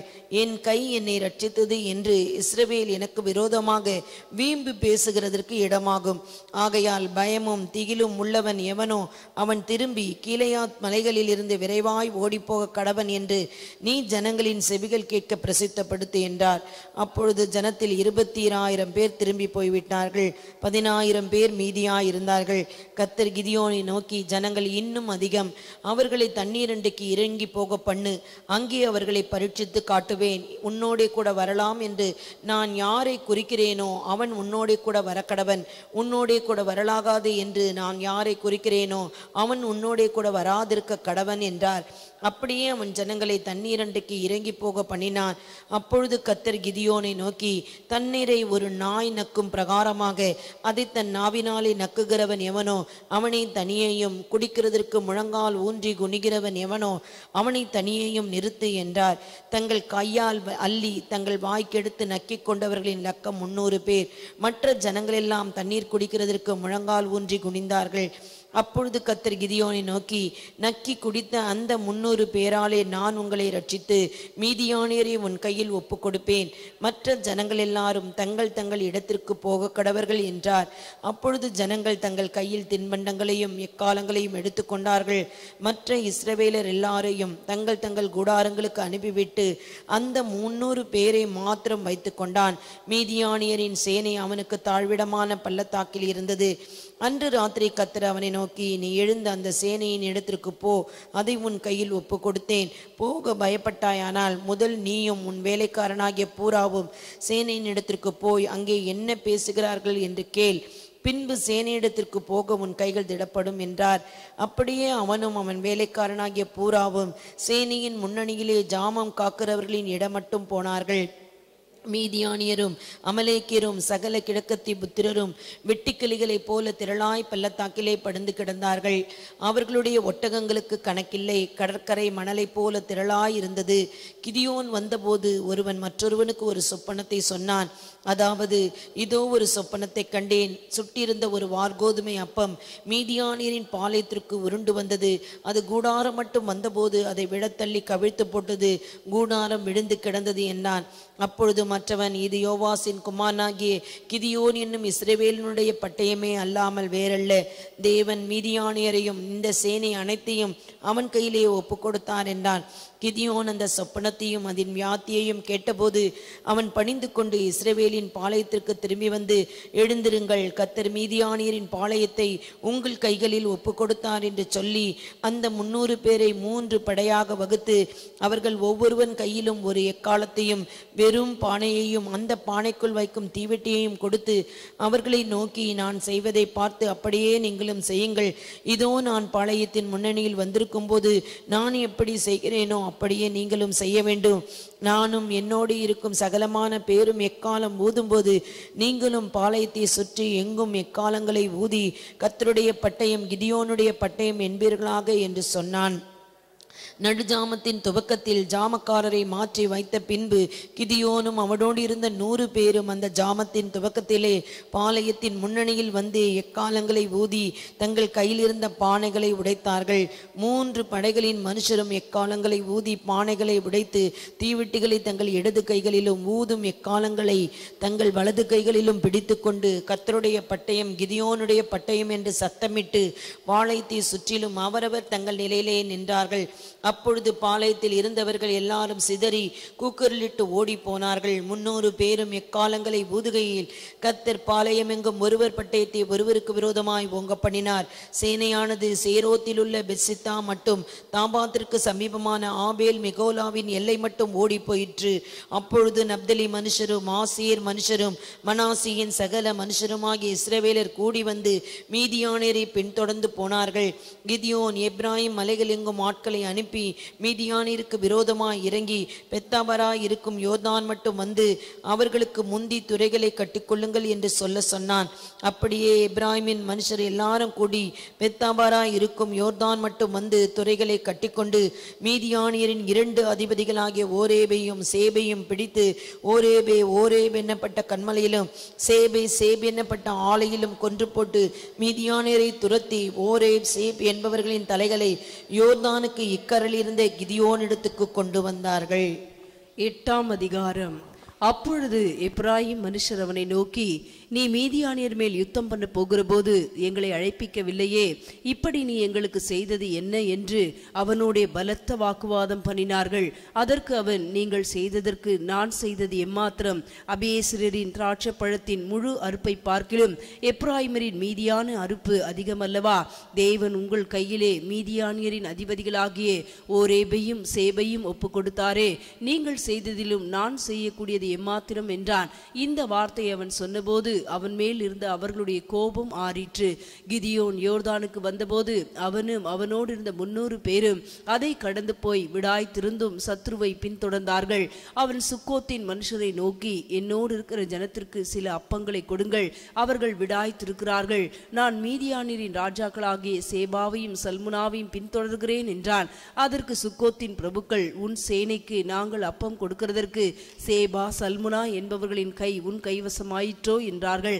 அப்பொழுது கிதியோன் அவர்களை நோக்கி, கர்த்தர் சேபாவையும் சல்முனாவையும் என் கையில் ஒப்பு கொடுக்கும் போது உங்கள் மாம்சத்தை வனாந்திரத்தின் முள்ளுகளாலும் நெரிஞ்சல்களாலும் கிழித்து விடுவேன் என்று சொல்லி அவ்விடம் விட்டு பெனுவேலுக்கு போய் அவ்வூராரிடத்தில் அந்தபடியே கேட்டான். சுக்கோத்தின் மனுஷர் பிரதியுத்தரமாக சொன்னபடியே பெனுவேலின் மனுஷரும் அவனுக்கு சொன்னார்கள். அப்பொழுது அவன் பெனுவேலின் மனுஷரை பார்த்து, நான் சமாதானத்தோட திரும்பி வரும்போது இந்த கோபுரத்தை இடித்து போடுவேன் என்றான். சேபாவும் சல்முனாவும் அவர்களோடு கூட அவர்களுடைய சேனைகளும் ஏறக்குறைய 15,000 பேர் கர்கோரில் இருந்தார்கள். பட்டையும் உருவத்தக்க 120,000 பேர் விழுந்தபடியால் கிழக்கத்தியாரின் சகல சேனையிலும் இவர்கள் மாத்திரம் மீந்திருந்தார்கள். கிதியோன் கூடாரங்களிலே குடியிருக்கிறவர்கள் வழியாய் நோபாகுக்கும் எகுபேயாவுக்கும் கிழக்கே போய் அந்த சேனை பயமில்லை என்றிருந்த போது அதை முறிய அடித்தான். சேபாவும் சல்முனாவும் ஓடிப்போனார்கள். அவனோ அவர்களை தொடர்ந்து சேபா சல்முனா என்னும் மீதியானியரின் 2 ராஜாக்களையும் பிடித்து சேனை முழுவதையும் கலங்கடித்தான். யோவாசின் குமாரனாகிய கிதியோன் யுத்தம் பண்ணி சூரியன் உதிக்கும் முன்னே திரும்பி வந்தபோது சுக்கோத்தின் மனுஷரில் ஒரு வாலிபனை பிடித்து அவனிடத்தில் விசாரித்தான். அவன் சுக்கோத்தின் பிரபுக்களும் அதன் மூப்பருமாகிய 77 மனுஷரின் பேரை அவனுக்கு எழுதி கொடுத்தான். அவன் சுக்கோத் ஊராரிடத்தில் வந்து, இதோ விடாய்த்திருக்கிற உன் மனுஷருக்கு நாங்கள் அப்பம் கொடுக்கிறதற்கு சேபா சல்முனா என்பவர்களின் கை உன் கைவசம் ஆயிற்றோ என்று நீங்கள் என்னை நிந்தித்து சொன்ன சேபாவும் சல்முனாவும் இங்கே இருக்கிறார்கள் என்று சொல்லி பட்டணத்தின் மூப்பரை பிடித்து வனாந்திரத்தின் முள்ளுகளையும் நெரிஞ்சல்களையும் கொண்டு வந்து அவைகளால் சுக்கோத்தின் மனுஷருக்கு புத்தி வர பண்ணி பெனுவேலின் கோபுரத்தை இடித்து அவ்வூர் மனுஷரையும் கொன்று போட்டான். பின்பு அவன் சேபாவையும் சல்முனாவையும் நோக்கி, நீங்கள் தாபோரிலே கொன்று போட்ட அந்த மனுஷர் எப்படிப்பட்டவர்கள் என்று கேட்டான். அதற்கு அவர்கள், நீர் எப்படிப்பட்டவரோ அவர்களும் அப்படிப்பட்டவர்களே, ஒவ்வொருவனும் பார்வைக்கு ராஜகுமாரனைப் போல் இருந்தான் என்றார்கள். அப்பொழுது அவன், அவர்கள் என் சகோதரரும் என் தாயின் பிள்ளைகளுமாய் இருந்தார்கள், அவர்களை உயிரோடே வைத்தீர்கள், ஆனால் உங்களை கொல்லாதிருப்பேன் என்று கர்த்தரின் ஜீவனை கொண்டு சொல்லுகிறேன் என்று சொல்லி தன் மூத்த குமாரனாகிய எத்தேரை நோக்கி, நீ எழுந்து இவர்களை வெட்டி போடு என்றான். அந்த வாலிபன் இளைஞனானபடியால் பயந்து தன் பட்டயத்தை உருவாதிருந்தான். அப்பொழுது சேபாவும் சல்முனாவும், நீரே எழுந்து எங்கள் மேல் விழும், மனுஷன் எப்படியோ அப்படியே அவன் பெலனும் இருக்கும் என்றார்கள். கிதியோன் எழுந்து சேபாவையும் சல்முனாவையும் கொன்று போட்டு அவர்கள் ஒட்டகங்களின் கழுத்துகளில் இருந்த சாந்து காரைகளை எடுத்துக்கொண்டான். அப்பொழுது இஸ்ரவேல் மனுஷர் கிதியோனை நோக்கி, நீர் எங்களை மீதியானியர் கைக்கு நீங்களாக்கி விட்டபடியினால் நீரும் உம்முடைய குமாரனும் உம்முடைய குமாரனின் குமாரனும் எங்களை ஆளக்கடவீர்கள் என்றார்கள். அதற்கு கிதியோன், நான் உங்களை ஆளமாட்டேன், என் குமாரனும் உங்களை ஆளமாட்டான், கர்த்தரே உங்களை ஆளுவாராக என்றான். பின்பு கிதியோன் அவர்களை நோக்கி, உங்களிடத்தில் ஒரு காரியத்தை கேட்கிறேன், நீங்கள் அவரவர் கொள்ளையிட்ட கடுக்கன்களை என்னிடத்தில் கொண்டு வாருங்கள் என்றான். அவர்கள் இஸ்மவேலராய் இருந்தபடியினால் அவர்களிடத்தில் பொன் கடுக்கன்கள் இருந்தது. இஸ்ரவேலர் சந்தோஷமாய் கொடுப்போம் என்று சொல்லி ஒரு வஸ்திரத்தை விரித்து அவரவர் கொள்ளையிட்ட கடுக்கன்களை அதிலே போட்டார்கள். பிறை சிந்தாக்குகளும் ஆரங்களும் மீதியானியரின் பேரின் ராஜாக்கள் போர்த்து கொண்டிருந்த இரத்தாம்பரங்களும் அவர்களுடைய ஒட்டகங்களின் கழுத்துகளில் இருந்த சரப்பணிகளும் அல்லாமல் அவன் கேட்டு வாங்கின பொன் கடுக்கன்களின் நிறை 1700 பொன் சேக்கலின் நிறையாயிருந்தது. அதனால் கிதியோன் ஒரு ஏபோத்தை உண்டாக்கி அதை தன் ஊரான ஓப்ராவில் வைத்தான். இஸ்ரவேல் எல்லாரும் அதை பின்பற்றி சோரம் போனார்கள்.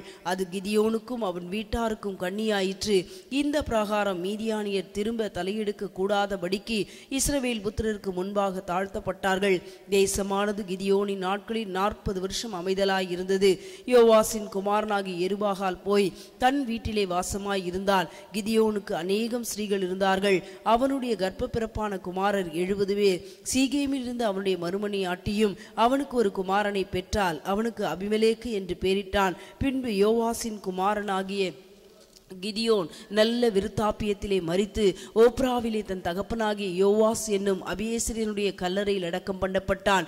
கிதியோன் மரித்த பின் இஸ்ரவேல் புத்திரர் திரும்பவும் பாகால்களை பின்பற்றி சோரம் போய் பாகால் பேரீத்தை தங்களுக்கு தேவனாக வைத்து கொண்டார்கள். இஸ்ரவேல் புத்திரர் தங்களை சுற்றிலும் இருந்த தங்கள் எல்லா சத்துருக்களின் கையினின்றும் தங்களை ரட்சித்த தங்கள் தேவனாகிய கர்த்தரை நினையாமலும் கிதியோன் என்னும் எருபாகால் இஸ்ரவேலுக்கு செய்த சகல நன்மைக்கும் தக்க தயவை அவன் வீட்டாருக்கு பாராட்டாமலும் போனார்கள். 9ஆம் அதிகாரம். ஏருபாகாலின் குமாரன் அபிமெலேக்குக்கு சீகேம் இருக்கிற தன் தாய் சகோதரத்துக்கு போய் அவர்களையும் தன் தாயின் தகப்பனுடைய வம்சமான அனைவரையும் நோக்கி, ஏருபாகாலின் குமாரன் 70 பேராகிய எல்லாரும் உங்களை ஆளுவது உங்களுக்கு நல்லதோ, ஒருவர் மாத்திரம் உங்களை ஆளுவது உங்களுக்கு நல்லதோ என்று நீங்கள் சீகேமில் இருக்க சகல பெரிய மனுஷரின் காதுகளும் கேட்க பேசுங்கள். நான் உங்கள் எலும்பும் உங்கள் மாம்சம் மாணவன் என்று நினைத்து கொள்ளுங்கள் என்றான். அப்படியே அவன் தன் தாயின் சகோதரர் சீகேமில் இருக்க சகல பெரிய மனுஷரின் காதுகளும் கேட்க இந்த வார்த்தைகளெல்லாம் அவனுக்காக பேசினார்கள். அப்பொழுது அவன் நம்முடைய சகோதரன் என்று அவர்கள் சொன்னதினால் அவர்கள் இருதயம் அபிமெலேக்கை பின்பற்ற சாய்ந்தது. அவர்கள் பாகால் பேரீத்தின் கோவிலிருந்து 70 வெள்ளிக்காசு எடுத்து அவனுக்கு கொடுத்தார்கள். அவைகளால் அபிமெலேக்கு வீணரும் போக்கர்களுமான மனுஷரை சேவகத்தில் வைத்தான். அவர்கள் அவனை பின்பற்றினார்கள். அவன் ஓப்ராவில் இருக்க தன் தகப்பன் வீட்டிற்கு போய் ஏருபாகாலின் குமாரராகி தன் சகோதரர் 70 பேரையும் ஒரே கல்லின் மேல் கொலை செய்தான். ஆனாலும் ஏருபாகாலின் இளைய மகன் குமாரனாகிய யோதாம் ஒளிந்திருந்தபடியால் அவன் தப்பினான். பின்பு சீகேமில் இருக்கிற சகல பெரிய மனுஷரும் மில்லோவின் குடும்பத்தார் அனைவரும் கூடிக்கொண்டு போய் சீகேமில் இருக்க உயர்ந்த கர்வாலி மரத்தண்டையிலே அபிமெலேக்கை ராஜாவாக்கினார்கள். இது யோதாமுக்கு அறிவிக்கப்பட்ட போது அவன் போய் கெர்சி மலையின் மேல் உச்சில் ஏறி நின்று உரத்த சத்தமிட்டு கூப்பிட்டு அவர்களை நோக்கி, சீகேமின் பெரிய மனுஷரே, தேவன் உங்களுக்கு செவி கொடுக்கும்படி நீங்கள் எனக்கு செவி கொடுங்கள். விருட்சங்கள் தங்களுக்கு ஒரு ராஜாவை அபிஷேகம் பண்ணும்படி போய் ஒலிவு மரத்தை பார்த்து, நீ எங்களுக்கு ராஜாவா இரு என்றது. அதற்கு ஒலிவு மரம், தேவர்களும் மனுஷரும் புகழ்கிற என்னிலுள்ள என் கொழுமையை நான் விட்டு மரங்களை அரசால போவேனோ என்றது. அப்பொழுது மரங்கள் அத்திமரத்தை பார்த்து, நீ வந்து எங்களுக்கு ராஜாவா இரு என்றது. அதற்கு அத்திமரம், நான் என் மதுரத்தையும் என் நற்கனியும் விட்டு மரங்களை அரசால போவேனோ என்றது. அப்பொழுது மரங்கள் திராட்சை செடியை பார்த்து, நீ வந்து எங்களுக்கு ராஜாவா இரு என்றது. அதற்கு திராட்சை செடி, தேவர்களையும் மனுஷரையும் மகிழ பண்ணும் என் ரசத்தை நான் விட்டு மரங்களை அரசால போவேனோ என்றது. அப்பொழுது மரங்களெல்லாம் முச்செடி பார்த்து, நீ வந்து எங்களுக்கு ராஜாவா இரு என்றது. அதற்கு முச்செடியானது மரங்களை பார்த்து, நீங்கள் என்னை உங்களுக்கு ராஜாவாக அபிஷேகம் பண்ணுகிறது மெய்யானால் என் நிழலிலே வந்து அடையுங்கள், இல்லாவிட்டால் முச்செடிந்து அக்கினி புறப்பட்டு லீபனோனின் கேதுரு மரங்களை பட்சிக்க கடவுது என்றது. என் தகப்பன் உங்களுக்காக யுத்தம் பண்ணி தன் ஜீவனையும் எண்ணாமற் போய் உங்களை மீதியானின் கை நின்று ரட்சித்தார். நீங்களோ இன்று என் தகப்பனுடைய குடும்பத்துக்கு விரோதமாய் எழும்பி அவருடைய குமாரரான 70 பேரையும் ஒரே கல்லின் மேல் கொலை செய்து அவருடைய வேலைக்காரின் மகனாகிய அபிமெலேக்குக்கு உங்கள் சகோதரன் ஆனபடியினால் அவனை சீகேம் பட்டணத்தாருக்கு ராஜாவாக்கினீர்கள். இப்பொழுது நீங்கள் அவனை ராஜாவாக்கின செய்கை உண்மையும் உத்தமமான செய்கையாய் இருக்குமானால் நீங்கள் ஏருபாகாலையும் அவன் குடும்பத்தாரையும் நன்மையாக நடத்தி அவன் கைகளின் செய்கைக்கு தக்கதாக அவருக்கு செய்து இப்படி இந்நாளில் அவரையும் அவர் குடும்பத்தாரையும் நடத்தினது உண்மையும் உத்தமமாய் இருக்குமானால் அபிமெலேக்கின் மேல் நீங்களும் சந்தோஷமாய் இருங்கள், உங்கள் மேல் அவனும் சந்தோஷமாய் இருக்கட்டும்.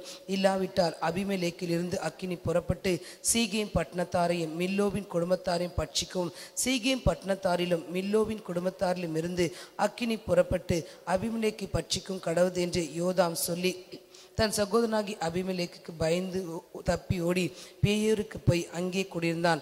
அபிமெலேக்குக்கு இஸ்ரவேலை 3 வருஷம் அரசாண்ட பின்பு அபிமெலேக்குக்கும் சீகேமின் பெரிய மனுஷருக்கும் நடுவே பொல்லாப்பு உண்டாக்கும் ஆவியை தேவன் வரப்பண்ணினார். ஏறுபாகாலின் 70 குமாருக்கு செய்யப்பட்ட கொடுமை வந்து பலித்தது. அவருடைய இரத்தப்பழி அவர்களை கொன்ற அவருடைய சகோதரனாகிய அபிமெலேக்கின் மேலும் தன் சகோதரை கொல்ல அவன் கைகளை திடப்படுத்தின சீகே மனுஷர் மேலும் சுமரும்படியாக சீகேமின் பெரிய மனுஷர் அபிமெலேக்குக்கு 2 பண்ணினார்கள். சீகேமின் மனுஷர் மலைகளின் உச்சியில் அவனுக்கு கதிர்களை வைத்தார்கள். அவர்கள் தங்கள் அருகே வழிநடந்து போகிற யாவரையும் கொள்ளையிட்டார்கள். அது அபிமெலேக்குக்கு அறிவிக்கப்பட்டது. ஏபேத்தின் குமாரனாகிய காகால் தன் சகோதரோடு கூட சீகேமுக்கு போனான். சீகேமின் பெரிய மனுஷர் அவனை நம்பி வெளியே புறப்பட்டு தங்கள் திராட்சை தோட்டங்களின் பழங்களை அறுத்து ஆலை ஆடி பாடி தங்கள் தேவனின் வீட்டிற்கு போய் புசித்து குடித்து அபிமெலேக்கை சபித்தார்கள். அப்பொழுது ஏபேத்தின் குமாரனாகி காகால் அபிமெலேக்கு யார், சீகேம் யார், நாம் அவனை சேவிக்க வேண்டியதென்ன? அவன் எருபாகாலின் மகன் அல்லவா? சேபுல் அவனை காரியக்காரன் அல்லவா? சீகேமின் தகப்பனாகி ஏமோரின் மனுஷரையே சேவியுங்கள், அவனை நாங்கள் சேவிப்பானேன். இந்த ஜனங்கள் மாத்திரம் என் கைக்குள் இருக்கட்டும், நான் அபிமெலேக்கை துரத்தி விடுவேன் என்றான். உன் சேனையை பெருக பண்ணி புறப்பட்டு வா என்று அவன் அபிமெலேக்குக்கு சொல்லி அனுப்பினான். பட்டணத்தின் அதிகாரியாகிய சேபுல் ஏபேத்தின் குமாரனாகிய காகாலின் வார்த்தைகளை கேட்டபோது கோபம் உண்டு. ரகசியமாய் அபிமெலேக்கிடத்துக்கு ஆட்களை அனுப்பி, இதோ ஏபேத்தின் குமாரனாகிய காகால் அவனுடைய சகோதரரும் சீகமுக்கு வந்திருக்கிறார்கள், பட்டணத்தை உமக்கு விரோதமாக எழுப்புகிறார்கள். ஆகையால் நீர் உம்மோடு இருக்கும் ஜனோடு கூட இரவில் எழுந்து வந்து வெளியே பதிவிருந்து காலமே சூரியன் உதிக்கில் எழும்பி பட்டணத்தின் மேல் விழுந்து அவனும் அவனோடு இருக்கிற ஜனங்களும் உமக்கு எதிரே புறப்படும் போது உம்முடைய கைக்கு நேரிடபடி அவனுக்கு செய்யும் என்று சொல்லி அனுப்பினான். அந்தபடியே அபிமெலேக்குக்கும் அவனோடு இருந்த சகல ஜனங்களும் இரவில் எழுந்து போய் சீகேமுக்கு விரோதமாய் 4 படையாக பதிவிருந்தார்கள். ஏபேத்தின் குமாரன் காகால் புறப்பட்டு பட்டணத்தின் ஒளிமுக வாசல் நின்றான். அப்பொழுது பதிவிருந்த அபிமெலேக்கு தன்னோடு இந்த ஜனங்களோட கூட எழும்பி வந்தான். காகால் அந்த ஜனங்களை கண்டு, இதோ மலைகளின் உச்சிகளிலிருந்து ஜனங்கள் இறங்கி வருகிறாள் என்று சேபுலோடே சொன்னான். அதற்கு சேபுல், நீ மலைகளின் நிழலை கண்டு மனுஷர் என்று நினைக்கிறாய் என்றான். காகாலோ திரும்பவும், இதோ ஜனங்கள் தேசத்தின் மேட்டிலிருந்து இறங்கி வந்து ஒரு படை மெயானிமின் கர்வாலி மரத்தின் வழியாய் வருகிறது என்றான். அதற்கு சேபுல், அமலேக்கை நாம் சேவிக்கிறதற்கு அவன் யார் என்று நீ சொன்ன உன் வாய் இப்பொழுது எங்கே? நீ நிந்தித்த ஜனங்கள் அவர்கள் அல்லவா? இப்பொழுது நீ புறப்பட்டு அவரோட யுத்தம் பண்ணு என்றான். அப்பொழுது காகால் சீகேமின் மனுஷருக்கு முன்பாக புறப்பட்டு போய் அமலேக் கூட யுத்தம் பண்ணினான். அமலேக்கு அவனை துரத்த அவனுக்கு முன்பாக ஓடினான். பட்டண வாசல் மட்டும் அநேகர் வெட்டுண்டு விழுந்தார்கள். அபிமெலேக்கு அருகாமையில் இருந்து விட்டான். சேபுல் காகாலையும் அவன் சகோதரரையும் சீகேமிலே குடியிராதபடி துரத்தி விட்டான். மறுநாளிலே ஜனங்கள் வெளியிலே வயலுக்கு போனார்கள். அது அபிமெலேக்கு அறிவிக்கப்பட்ட போது அவன் ஜனங்களை கூட்டிக் கொண்டு அவர்களை 3 படையாக வகுத்து வெளியிலே பதிவிருந்து அந்த ஜனங்கள் பட்டணத்திலிருந்து புறப்பட்டு வருகிறதை கண்டு அவர்கள் மேல் எழும்பி அவர்களை வெட்டினான். அபிமெலேக்குக்கும் அவனோடு இந்த படையும் பாய்ந்து வந்து பட்டணத்தின் ஒளிமுக வாசல் நின்றார்கள். மற்ற 2 படைகளோ வெளியில் இருக்கிற யாவர் மேலும் விழுந்து அவர்களை வெட்டினார்கள். அபிமெலேக்கு அந்நாள் முதல் பட்டணத்தின் மேல் யுத்தம் பண்ணி பட்டணத்தை பிடித்து அதிலிருந்த ஜனங்களை கொன்று பட்டணத்தை இடித்துவிட்டு அதில் உப்பு விதைத்தான். அதை சீகேம் துர்க்கத்து மனுஷர் எல்லாரும் கேள்விப்பட்ட போது அவர்கள் பேரி தேவனுடைய கோவில் அரணுக்குள் பிரவேசித்தார்கள். சீகேம் துர்க்கத்து மனுஷர் எல்லாரும் அங்கே குடியிருக்கிறது அபிமெலேக்குக்கு அறிவிக்கப்பட்ட போது அபிமெலேக்கு தன்னோடு இந்த எல்லா ஜனனோடு கூட சல்மோன் மலையில் ஏறி தன் கையிலே கோடரியை பிடித்து ஒரு மரத்தின் கும்பை வெட்டி அதை எடுத்து தன் தோளின் மேல் போட்டுக்கொண்டு தன்னோடு இந்த ஜனங்களை நோக்கி, நான் என்ன செய்கிறேன் என்று பார்க்கிறீர்களே, நீங்களும் தீவிரமாய் என்னை போல செய்யுங்கள் என்றான். அப்படியே சகல ஜனங்களும் அவரவர் ஒரு கொம்பை வெட்டி அபிமெலேக்குக்கு பின் சென்று அவைகளை அந்த அரணுக்கு அருகே போட்டு அக்கினி கொளுத்தி அந்த அரணை சுட்டு போட்டார்கள். அதனால் புருஷரும் ஸ்திரீகளும் ஏறக்குறைய 1000 பேராகிய சீகேம் துர்க்கத்து மனுஷர் எல்லாரும் செத்தார்கள். பின்பு அபிமெலேக்கு தேபேசுக்கு போய் அதற்கு விரோதமாய் பாளையமிறங்கி அதை பிடித்தான். அந்த பட்டணத்தின் நடுவே பலத்த துர்க்கம் இருந்தது. அங்கே சகல புருஷரும் ஸ்திரீகளும் பட்டணத்து மனுஷர் அனைவரும் ஓடி புகுந்து கதவை பூட்டிக்கொண்டு துர்க்கத்தின் மேல் ஏறினார்கள். அபிமெலேக்குக்கு அந்த துர்க்கம் மட்டும் வந்து அதன் மேல் யுத்தம் பண்ணி துர்க்கத்தின் கதவை சுட்டெரித்து போடும்படிக்கு அவன் கிட்டே சேர்ந்தான். அப்போது ஒரு ஸ்திரீ ஒரு இயந்திர கல்லின் துண்டை அபிமெலேக்குடைய தலையின் மேல் போட்டாள். அது அவன் மண்டையை உடைத்தது. உடனே அவன் தன் ஆயுததாரியாக வேலைக்காரனை கூப்பிட்டு, ஒரு ஸ்திரீ என்னை கொன்றாள் என்று என்னை குறித்து சொல்லாதபடிக்கு நீ உன் பட்டயத்தை உருவி என்னை கொன்று போடு என்று அவனோட சொன்னான். அப்படியே அவன் வேலைக்காரன் அவனை உருவ குத்தினான். அவன் செத்து போனான். அபிமெலேக்கு செத்து போனதை இஸ்ரவேல் மனுஷர் கண்டபோது அவர்கள் தங்கள் தங்கள் இடங்களுக்கு போய்விட்டார்கள். இப்படியே அபிமெலேக்கு தன்னுடைய 70 சகோதரி கொலை செய்ததினால் தன் தகப்பனுக்கு செய்த பொல்லாப்பை தேவன் அவன் மேல் திரும்பும்படி செய்தார். செய்கே மனுஷர் செய்த எல்லா பொல்லாப்பையும் தேவன் அவர்கள் தலையின் மேல் திரும்பும்படி செய்தார். ஏருபாகாலின் குமாரன் யோதாமின் சாபம் அவர்களுக்கு பலித்தது. 10ஆம் அதிகாரம். அபிமெலேக்குக்கு பின்பு தோதோவின் மகனாகிய பூவாவின் குமாரன் தோலா என்னும் இசக்கார் கோத்திரத்தான் இஸ்ரவேலை ரட்சிக்க எழும்பினான். அவன் எப்ராயிம் மலை தேசத்து ஊராகிய சாமிரிலே குடியிருந்தான். அவன் இஸ்ரவேலை 23 வருஷம் நியாயம் விசாரித்து பின்பு மரித்து சாமிரிலே அடக்கம் பண்ணப்பட்டான். அவனுக்கு பின்பு கீழையாத்தியனான யாவீர் எழும்பி இஸ்ரவேலை 22 வருஷம் நியாயம் விசாரித்தான். 30 கழுதை குட்டிகளின் மேல் ஏறும் 30 குமாரர் அவனுக்கு இருந்தார்கள். அவர்களுக்கு 30 ஊர்களும் இருந்தது. கீழையா தேசத்தில் இருக்கிற அவைகளுக்கு இந்நாள் வரைக்கும் யாவீரின் கிராமங்கள் என்கிற பேர் இருக்கிறது. யாவீர் மரித்து காமோனியிலே அடக்கம் பண்ணப்பட்டான். இஸ்ரவேல் புத்திரர் மறுபடியும் கர்த்தரின் பார்வைக்கு பொல்லாப்பை செய்து கர்த்தரை சேவியாமல் அவரை விட்டு போய் பாகால்களையும் அஸ்தரோத்தையும் சீரியாவின் தேவர்களையும் சீதோன் தேவர்களையும் மோவாபின் தேவர்களையும் அம்மோன் புத்திரரின் தேவர்களையும் பெலிஸ்தரின் தேவர்களையும் சேவித்தார்கள். அப்பொழுது கர்த்தர் இஸ்ரவேலின் மேல் கோபம் உண்டு அவர்களை பெலிஸ்தர் கையில் அம்மோன் புத்திரர் கையிலும் விற்று போட்டார். அவர்கள் அந்த வருஷம் முதற்கொண்டு 18 வருஷமாய் யோர்தானுக்கு அப்பாலே கீழையாத்தில் உள்ள எமோரியரின் தேசத்தில் இருக்கிற இஸ்ரவேல் புத்திரரை எல்லாம் நெருக்கி ஒடுக்கினார்கள். அம்மோன் புத்திரர் யூதாவின் மேலும் பென்னிவின் மேலும் எப்ராயிம் குடும்பத்தார் மேலும் யுத்தம் பண்ண யோர்தானை கடந்து வந்தார்கள்.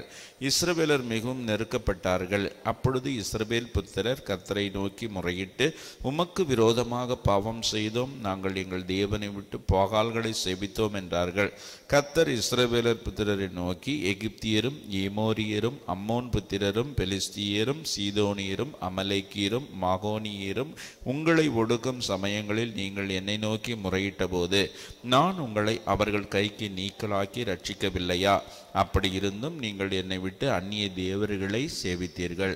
ஆகையால் இனி உங்களை ரட்சியேன். நீங்கள் போய் உங்களுக்காக தெரிந்து கொண்ட தேவர்களை நோக்கி முறையிடுங்கள், அவைகள் உங்கள் ஆபத்தின் காலத்தில் உங்களை ரட்சிக்கட்டும் என்றார். இஸ்ரவேல் புத்திரர் கர்த்தரை நோக்கி, பாவம் செய்தோம், தேவரீர் உம்முடைய பார்வைக்கு நலமானதை எங்களுக்கு செய்யும், இன்றைக்கு மாத்திரம் எங்களை ரட்சித்தருளும் என்று சொல்லி அந்நிய தேவர்களை தங்கள் நடுவிலிருந்து விலக்கிவிட்டு கர்த்தருக்கு ஆராதனை செய்தார்கள். அப்பொழுது அவர் இஸ்ரவேலின் வருத்தத்தை பார்த்து மனதுருகினார். அம்மோன் புத்திரர் கூட்டம் கூடி கீழையாத்திலே பாளையம் இறங்கினார்கள். இஸ்ரவேல் புத்திரரும் கூடிக்கொண்டு மிஸ்பாவிலே பாளையம் இறங்கினார்கள். அப்பொழுது கீழையாத்தின் ஜனங்களும் பிரபுக்களும் ஒருவரை ஒருவர் நோக்கி, அம்மோன் புத்திரர் மேல் முந்தியம் பண்ண போகிற மனுஷன் யார்? அவனே கீழையாத்தின் குடிகளுக்கெல்லாம் தலைவனாயிருப்பான் என்றார். 11ஆம் அதிகாரம். கீலேயாத்தியனான எப்தா பலத்த பராக்கிரமசாலியாயிருந்தான். அவன் பரஸ்திரியின் குமாரன் கிளையாத் அவனை பெற்றான். கிளையாத்தின் மனைவியும் அவனுக்கு குமாரர்களை பெற்றார். அவன் மனைவி பெற்ற குமாரர் பெரியவர்களான பின்பு அவர்கள் எப்தாவை நோக்கி, உனக்கு எங்கள் தகப்பன் வீட்டிலே சுதந்திரம் இல்லை, நீ அந்நிய ஸ்திரீயின் மகன் என்று சொல்லி அவனை துரத்தினார்கள். அப்பொழுது எப்தா தன் சகோதரை விட்டு ஓடிப்போய் தோப் தேசத்திலே குடியிருந்தான். வீணரான மனுஷர் எப்தாவோடே கூடிக்கொண்டு அவனோடே கூட யுத்தத்திற்கு போவார்கள். சில நாளைக்கு பின்பு அம்மோன் புத்திரர் இஸ்ரவேலின் மேல் யுத்தம் பண்ணினார்கள். அவர்கள் இஸ்ரவேலின் மேல் யுத்தம் பண்ணும்போது கீலேயாத்தின் மூப்பர் எப்தாவை தோப் தேசத்திலிருந்து அழைத்து வர போய் எப்தாவை நோக்கி, நீ வந்து நாங்கள் அம்மோன் புத்திரரோடு யுத்தம் பண்ண எங்கள் சேனாபதியா இருக்க வேண்டும் என்றார்கள். அதற்கு எப்தா கீலேயாத்தின் மூப்பரை பார்த்து, நீங்கள் அல்லவா என்னை பகைத்து என் தகப்பன் வீட்டிலிருந்து என்னை துரத்தினவர்கள், இப்பொழுது உங்களுக்கு ஆபத்து நேரிட்டிருக்கிற சமயத்தில் நீங்கள் என்னிடத்தில் ஏன் வருகிறீர்கள் என்றான். அதற்கு கீலேயாத்தின் மூப்பர் எப்தாவை நோக்கி, நீ எங்களுடனே கூட வந்து அம்மோன் புத்திரரோடே யுத்தம் பண்ணி கீலேயாத்தின் குடிகளாகிய எங்கள் அனைவர் மேலும் தலைவனாய் இருக்க வேண்டும், இதற்காக இப்பொழுது உன்னிடத்தில் வந்தோம் என்றார்கள். அதற்கு எப்தா, அம்மோன் புத்திரரோடே யுத்தம் பண்ண நீங்கள் என்னை திரும்ப அழைத்து போன பின்பு கர்த்தர் அவர்களை என் முன்னிலையாய் ஒப்பு கொடுத்தால் என்னை உங்களுக்கு தலைவனாய் வைப்பீர்களா என்று கீலேயாத்தின் மூப்பரை கேட்டான். கீலேயாத்தின் மூப்பர் எப்தாவை பார்த்து, நாங்கள் உன் வார்த்தையின்படியே செய்யாவிட்டால் கர்த்தர் நமக்கு நடுநின்று கேட்பாராக என்றார்கள். அப்பொழுது எப்தா கீலேயாத்தின் மூப்பரோடே கூட போனான். ஜனங்கள் அவனை தங்கள் மேல் தலைவனும் சேனாபதியுமாக வைத்தார்கள். எப்தா தன் காரியங்களை எல்லாம் மிஸ்பாவிலே கர்த்தருடைய சந்நிதியிலே சொன்னான். பின்பு எப்தா அம்மோன் புத்திரரின் ராஜாவினிடத்திற்கு ஸ்தானாபதிகளை அனுப்பி, நீ என் தேசத்தில் எனக்கு விரோதமாக யுத்தம் பண்ண வருகிறதற்கு எனக்கும் உனக்கும் என்ன வழக்கு இருக்கிறது என்று கேட்க சொன்னான். அம்மோன் புத்திரரின் ராஜா எப்தாவின் ஸ்தானாபதிகளை நோக்கி, இஸ்ரவேலர் எகிப்திலிருந்து வருகிற போது அர்னோன் துவக்கி யாப்போக் மட்டும் யோர்தான் மட்டும் இருக்கிற என் தேசத்தை கட்டி கொண்டார்களே, இப்பொழுது அதை எனக்கு சமாதானமாய் திரும்ப கொடுத்துவிட வேண்டும் என்று சொல்லுங்கள் என்றான். எப்தா மறுபடியும் அம்மோன் புத்திரரின் ராஜாவினிடத்துக்கு ஸ்தானாபதிகளை அனுப்பி அவனுக்கு சொன்னதாவது, எப்தா சொல்லுகிறது என்னவென்றால், இஸ்ரவேலர் மோவாபியரின் தேசத்தை ஆகிலும் அம்மோன் புத்திரரின் தேசத்தை ஆகிலும் கட்டி கொண்டதில்லையே. இஸ்ரவேலர் எகிப்திலிருந்து வருகிற போது வனாந்திரத்தில் சிவந்த சமுத்திரம் மட்டும் வந்து நடந்து பின்பு காதேசுக்கு வந்து இஸ்ரவேலர் யோதாமின் ராஜாவினிடத்துக்கு ஸ்தானாபதிகளை அனுப்பி, நாங்கள் உன் தேசத்து வழியாய் கடந்து போகட்டும் என்று சொன்னார்கள். அதற்கு ஏதோமின் ராஜா செவி கொடுக்கவில்லை. அப்படியே மோவாபின் ராஜாவினிடத்திற்கும் அனுப்பினார்கள், அவனும் சம்மதிக்கவில்லை. ஆதலால் இஸ்ரவேலர் காதேசிலே தரித்திருந்து பின்பு வனாந்திர வழியாய் நடந்து ஏதோம் தேசத்தையும் மோவாப் தேசத்தையும் சுற்றி போய் மோவாபின் தேசத்திற்கு கிழக்கே வந்து மோவாபின் எல்லைக்குள் பிரவேசியாமல் மோவாபின் எல்லையான அர்னோன் நதிக்கு அப்பாலே பாளையம் இறங்கினார்கள். அப்பொழுது இஸ்ரவேலர் எஸ்போனில் ஆளுகிற சீகோன் என்னும் எமோரியரின் ராஜாவினிடத்துக்கு ஸ்தானாபதிகளை அனுப்பி, நாங்கள் உன் தேசத்துக்கு வழியாய் எங்கள் ஸ்தானத்துக்கு கடந்து போக இடம் கொடு என்று சொன்னார்கள். சீகோன் இஸ்ரவேலை நம்பாததினால் தன் எல்லையை கடந்து போகிறதற்கு இடம் கொடாமல் தன் ஜனங்களை எல்லாம் கூட்டி ஆகாசிலே பாளையம் இறங்கி இஸ்ரவேலரோடு யுத்தம் பண்ணினான். அப்பொழுது இஸ்ரவேலின் தேவனாகிய கர்த்தர் சீகோனையும் அவனுடைய எல்லா ஜனங்களையும் இஸ்ரவேலரின் கையில் ஒப்பு கொடுத்தார். அவர்களை முறிய அடித்தார்கள். அப்படியே இஸ்ரவேலர் அந்த தேசத்திலே குடியிருந்த எமோரியரின் சீமையெல்லாம் பிடித்து அர்னோன் துவக்கி யாப்போக் மட்டும் வனாந்திரம் துவக்கி யோர்தான் மட்டும் இருக்கிற எமோரியரின் எல்லையெல்லாம் சுதந்திரமாய் கட்டி கொண்டார்கள். இப்படி இஸ்ரவேலின் தேவனாகிய கர்த்தர் எமோரியரை தம்முடைய ஜனமாகிய இஸ்ரவேலுக்கு முன்பாக துரத்தி இருக்க, நீர் அந்த தேசத்தை கட்டிக்கொள்ள தகுமா? உம்முடைய தேவனாகிய காமோஸ் உமக்கு முன்பாக துரத்துகிறவர்களின் தேசத்தை நீர் கட்டிக்கொள்ள மாட்டீரோ? அப்படியே எங்கள் தேவனாகிய கர்த்தர் எங்களுக்கு முன்பாக துரத்துகிறவர்களின் தேசத்தை எல்லாம் நாங்களும் கட்டிக்கொள்ளுகிறோம். மேலும் சிப்போரின் குமாரனாகிய பாலாக் என்னும் மோவாபின் ராஜாவை பார்க்கிலும் உமக்கு அதிக நியாயம் உண்டோ? அவன் இஸ்ரவேலோடு எப்போதாகிலும் வழக்காடினானா? எப்போதாகிலும் அவர்களுக்கு விரோதமாக யுத்தம் பண்ணினானா? இஸ்ரவேலர் எஸ்போனிலும் அதன் கிராமங்களிலும் ஆரோவேரியிலும் அதன் கிராமங்களிலும் அர்னோன் நதி அருகான எல்லா ஊர்களிலும் 300 வருஷம் குடியிருக்கையில் இவ்வளவு காலமாய் நீங்கள் அதை திருப்பிக் கொள்ளாதே போனது என்ன? நான் உமக்கு விரோதமாய் குற்றம் செய்யவில்லை. நீர் எனக்கு விரோதமாய் யுத்தம் பண்ணுகிறதுனால் நீர்தான் எனக்கு அநியாயம் செய்கிறீர். நியாயாதிபதியாகிய கர்த்தர் இன்று இஸ்ரவேல் புத்திரருக்கும் அம்மோன் புத்திரருக்கும் நடுநின்று நியாயந்திருக்க கடவர் என்று சொல்லி அனுப்பினான். ஆனாலும் அம்மோன் புத்திரரின் ராஜா தனக்கு எப்தா சொல்லி அனுப்பின வார்த்தைகளுக்கு செவிகொடாதே போனான். அப்பொழுது கர்த்தருடைய ஆவி எப்தாவின் மேல் இறங்கினார். அவன் கீலேயாத்தையும் மனாசே நாட்டையும் கடந்து போய் கீலேயாத்தில் இருக்கிற மிஸ்பாவுக்கு வந்து அங்கே இருந்து அம்மோன் புத்திரருக்கு விரோதமாக போனான். அப்பொழுது எப்தா கர்த்தருக்கு ஒரு பொருத்தனையை பண்ணி, தேவரீர் அம்மோன் புத்திரரை என் கையில் ஒப்பு கொடுத்தால் நான் அம்மோன் புத்திரரிடத்தில் இருந்து சமாதானத்தோடு திரும்பி வரும்போது என் வீட்டு வாசற்படியிலிருந்து எனக்கு எதிர்கொண்டு வருவது எதுவோ அது கர்த்தர் கர்த்தருக்கு உரியதாகும், அதை சர்வாங்க தகன பலியாக செலுத்துவேன் என்றான். எப்தா அம்மோன் புத்திரரின் மேல் யுத்தம் பண்ண அவர்களுக்கு விரோதமாய் புறப்பட்டு போனான். கர்த்தர் அவர்களை அவன் கையில் ஒப்பு கொடுத்தார். அவன் அவர்களை ஆரோவியர் துவக்கி மின்னித்திற்கு போகு மட்டும் திராட்சை தோட்டத்து நிலங்கள் வரைக்கும் மகா சங்காரமாய் முறிய அடித்து 20 பட்டணங்களை பிடித்தான். இப்படி அம்மோன் புத்திரர் இஸ்ரவேல் புத்திரருக்கு முன்பாக தாழ்த்தப்பட்டார்கள். எப்தா மிஸ்பாவில் இருக்கிற தன் வீட்டுக்கு வருகிற போது இதோ அவன் குமாரத்தை தம்புரு வாசித்து நடனம் செய்து அவனுக்கு எதிர்கொண்டு வந்தாள். அவள் அவனுக்கு ஒரே பிள்ளையானவள். அவளை அல்லாமல் அவனுக்கு குமாரனும் இல்லை, குமாரத்தியும் இல்லை. அவன் அவளை கண்டவுடனே தன் வஸ்திரங்களை கிடித்து கொண்டு, ஐயோ என் மகளே, என்னை மிகவும் மனமடியவும் கலங்கவும் பண்ணுகிறாய்.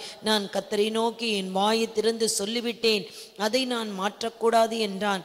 அப்பொழுது அவள், என் தகப்பனே, நீர் கர்த்தரை நோக்கி உம்முடைய வாயை திறந்து பேசினீர் அல்லவோ?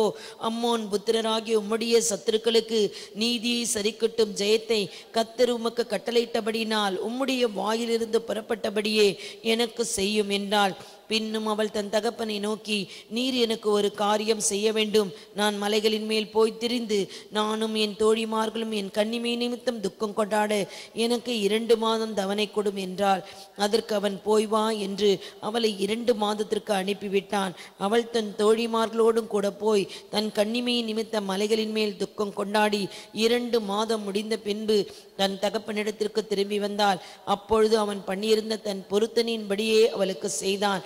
அவள் புருஷனை அறியாதிருந்தாள். இது நிமித்தம் இஸ்ரவேலின் குமாரத்திகள் வருஷந்தோறும் போய் 4 நாள் கீலியத்தியனான எப்தாவின் குமாரத்தியை குறித்து புலம்புவது இஸ்ரவேலிலே வழக்கமாயிற்று.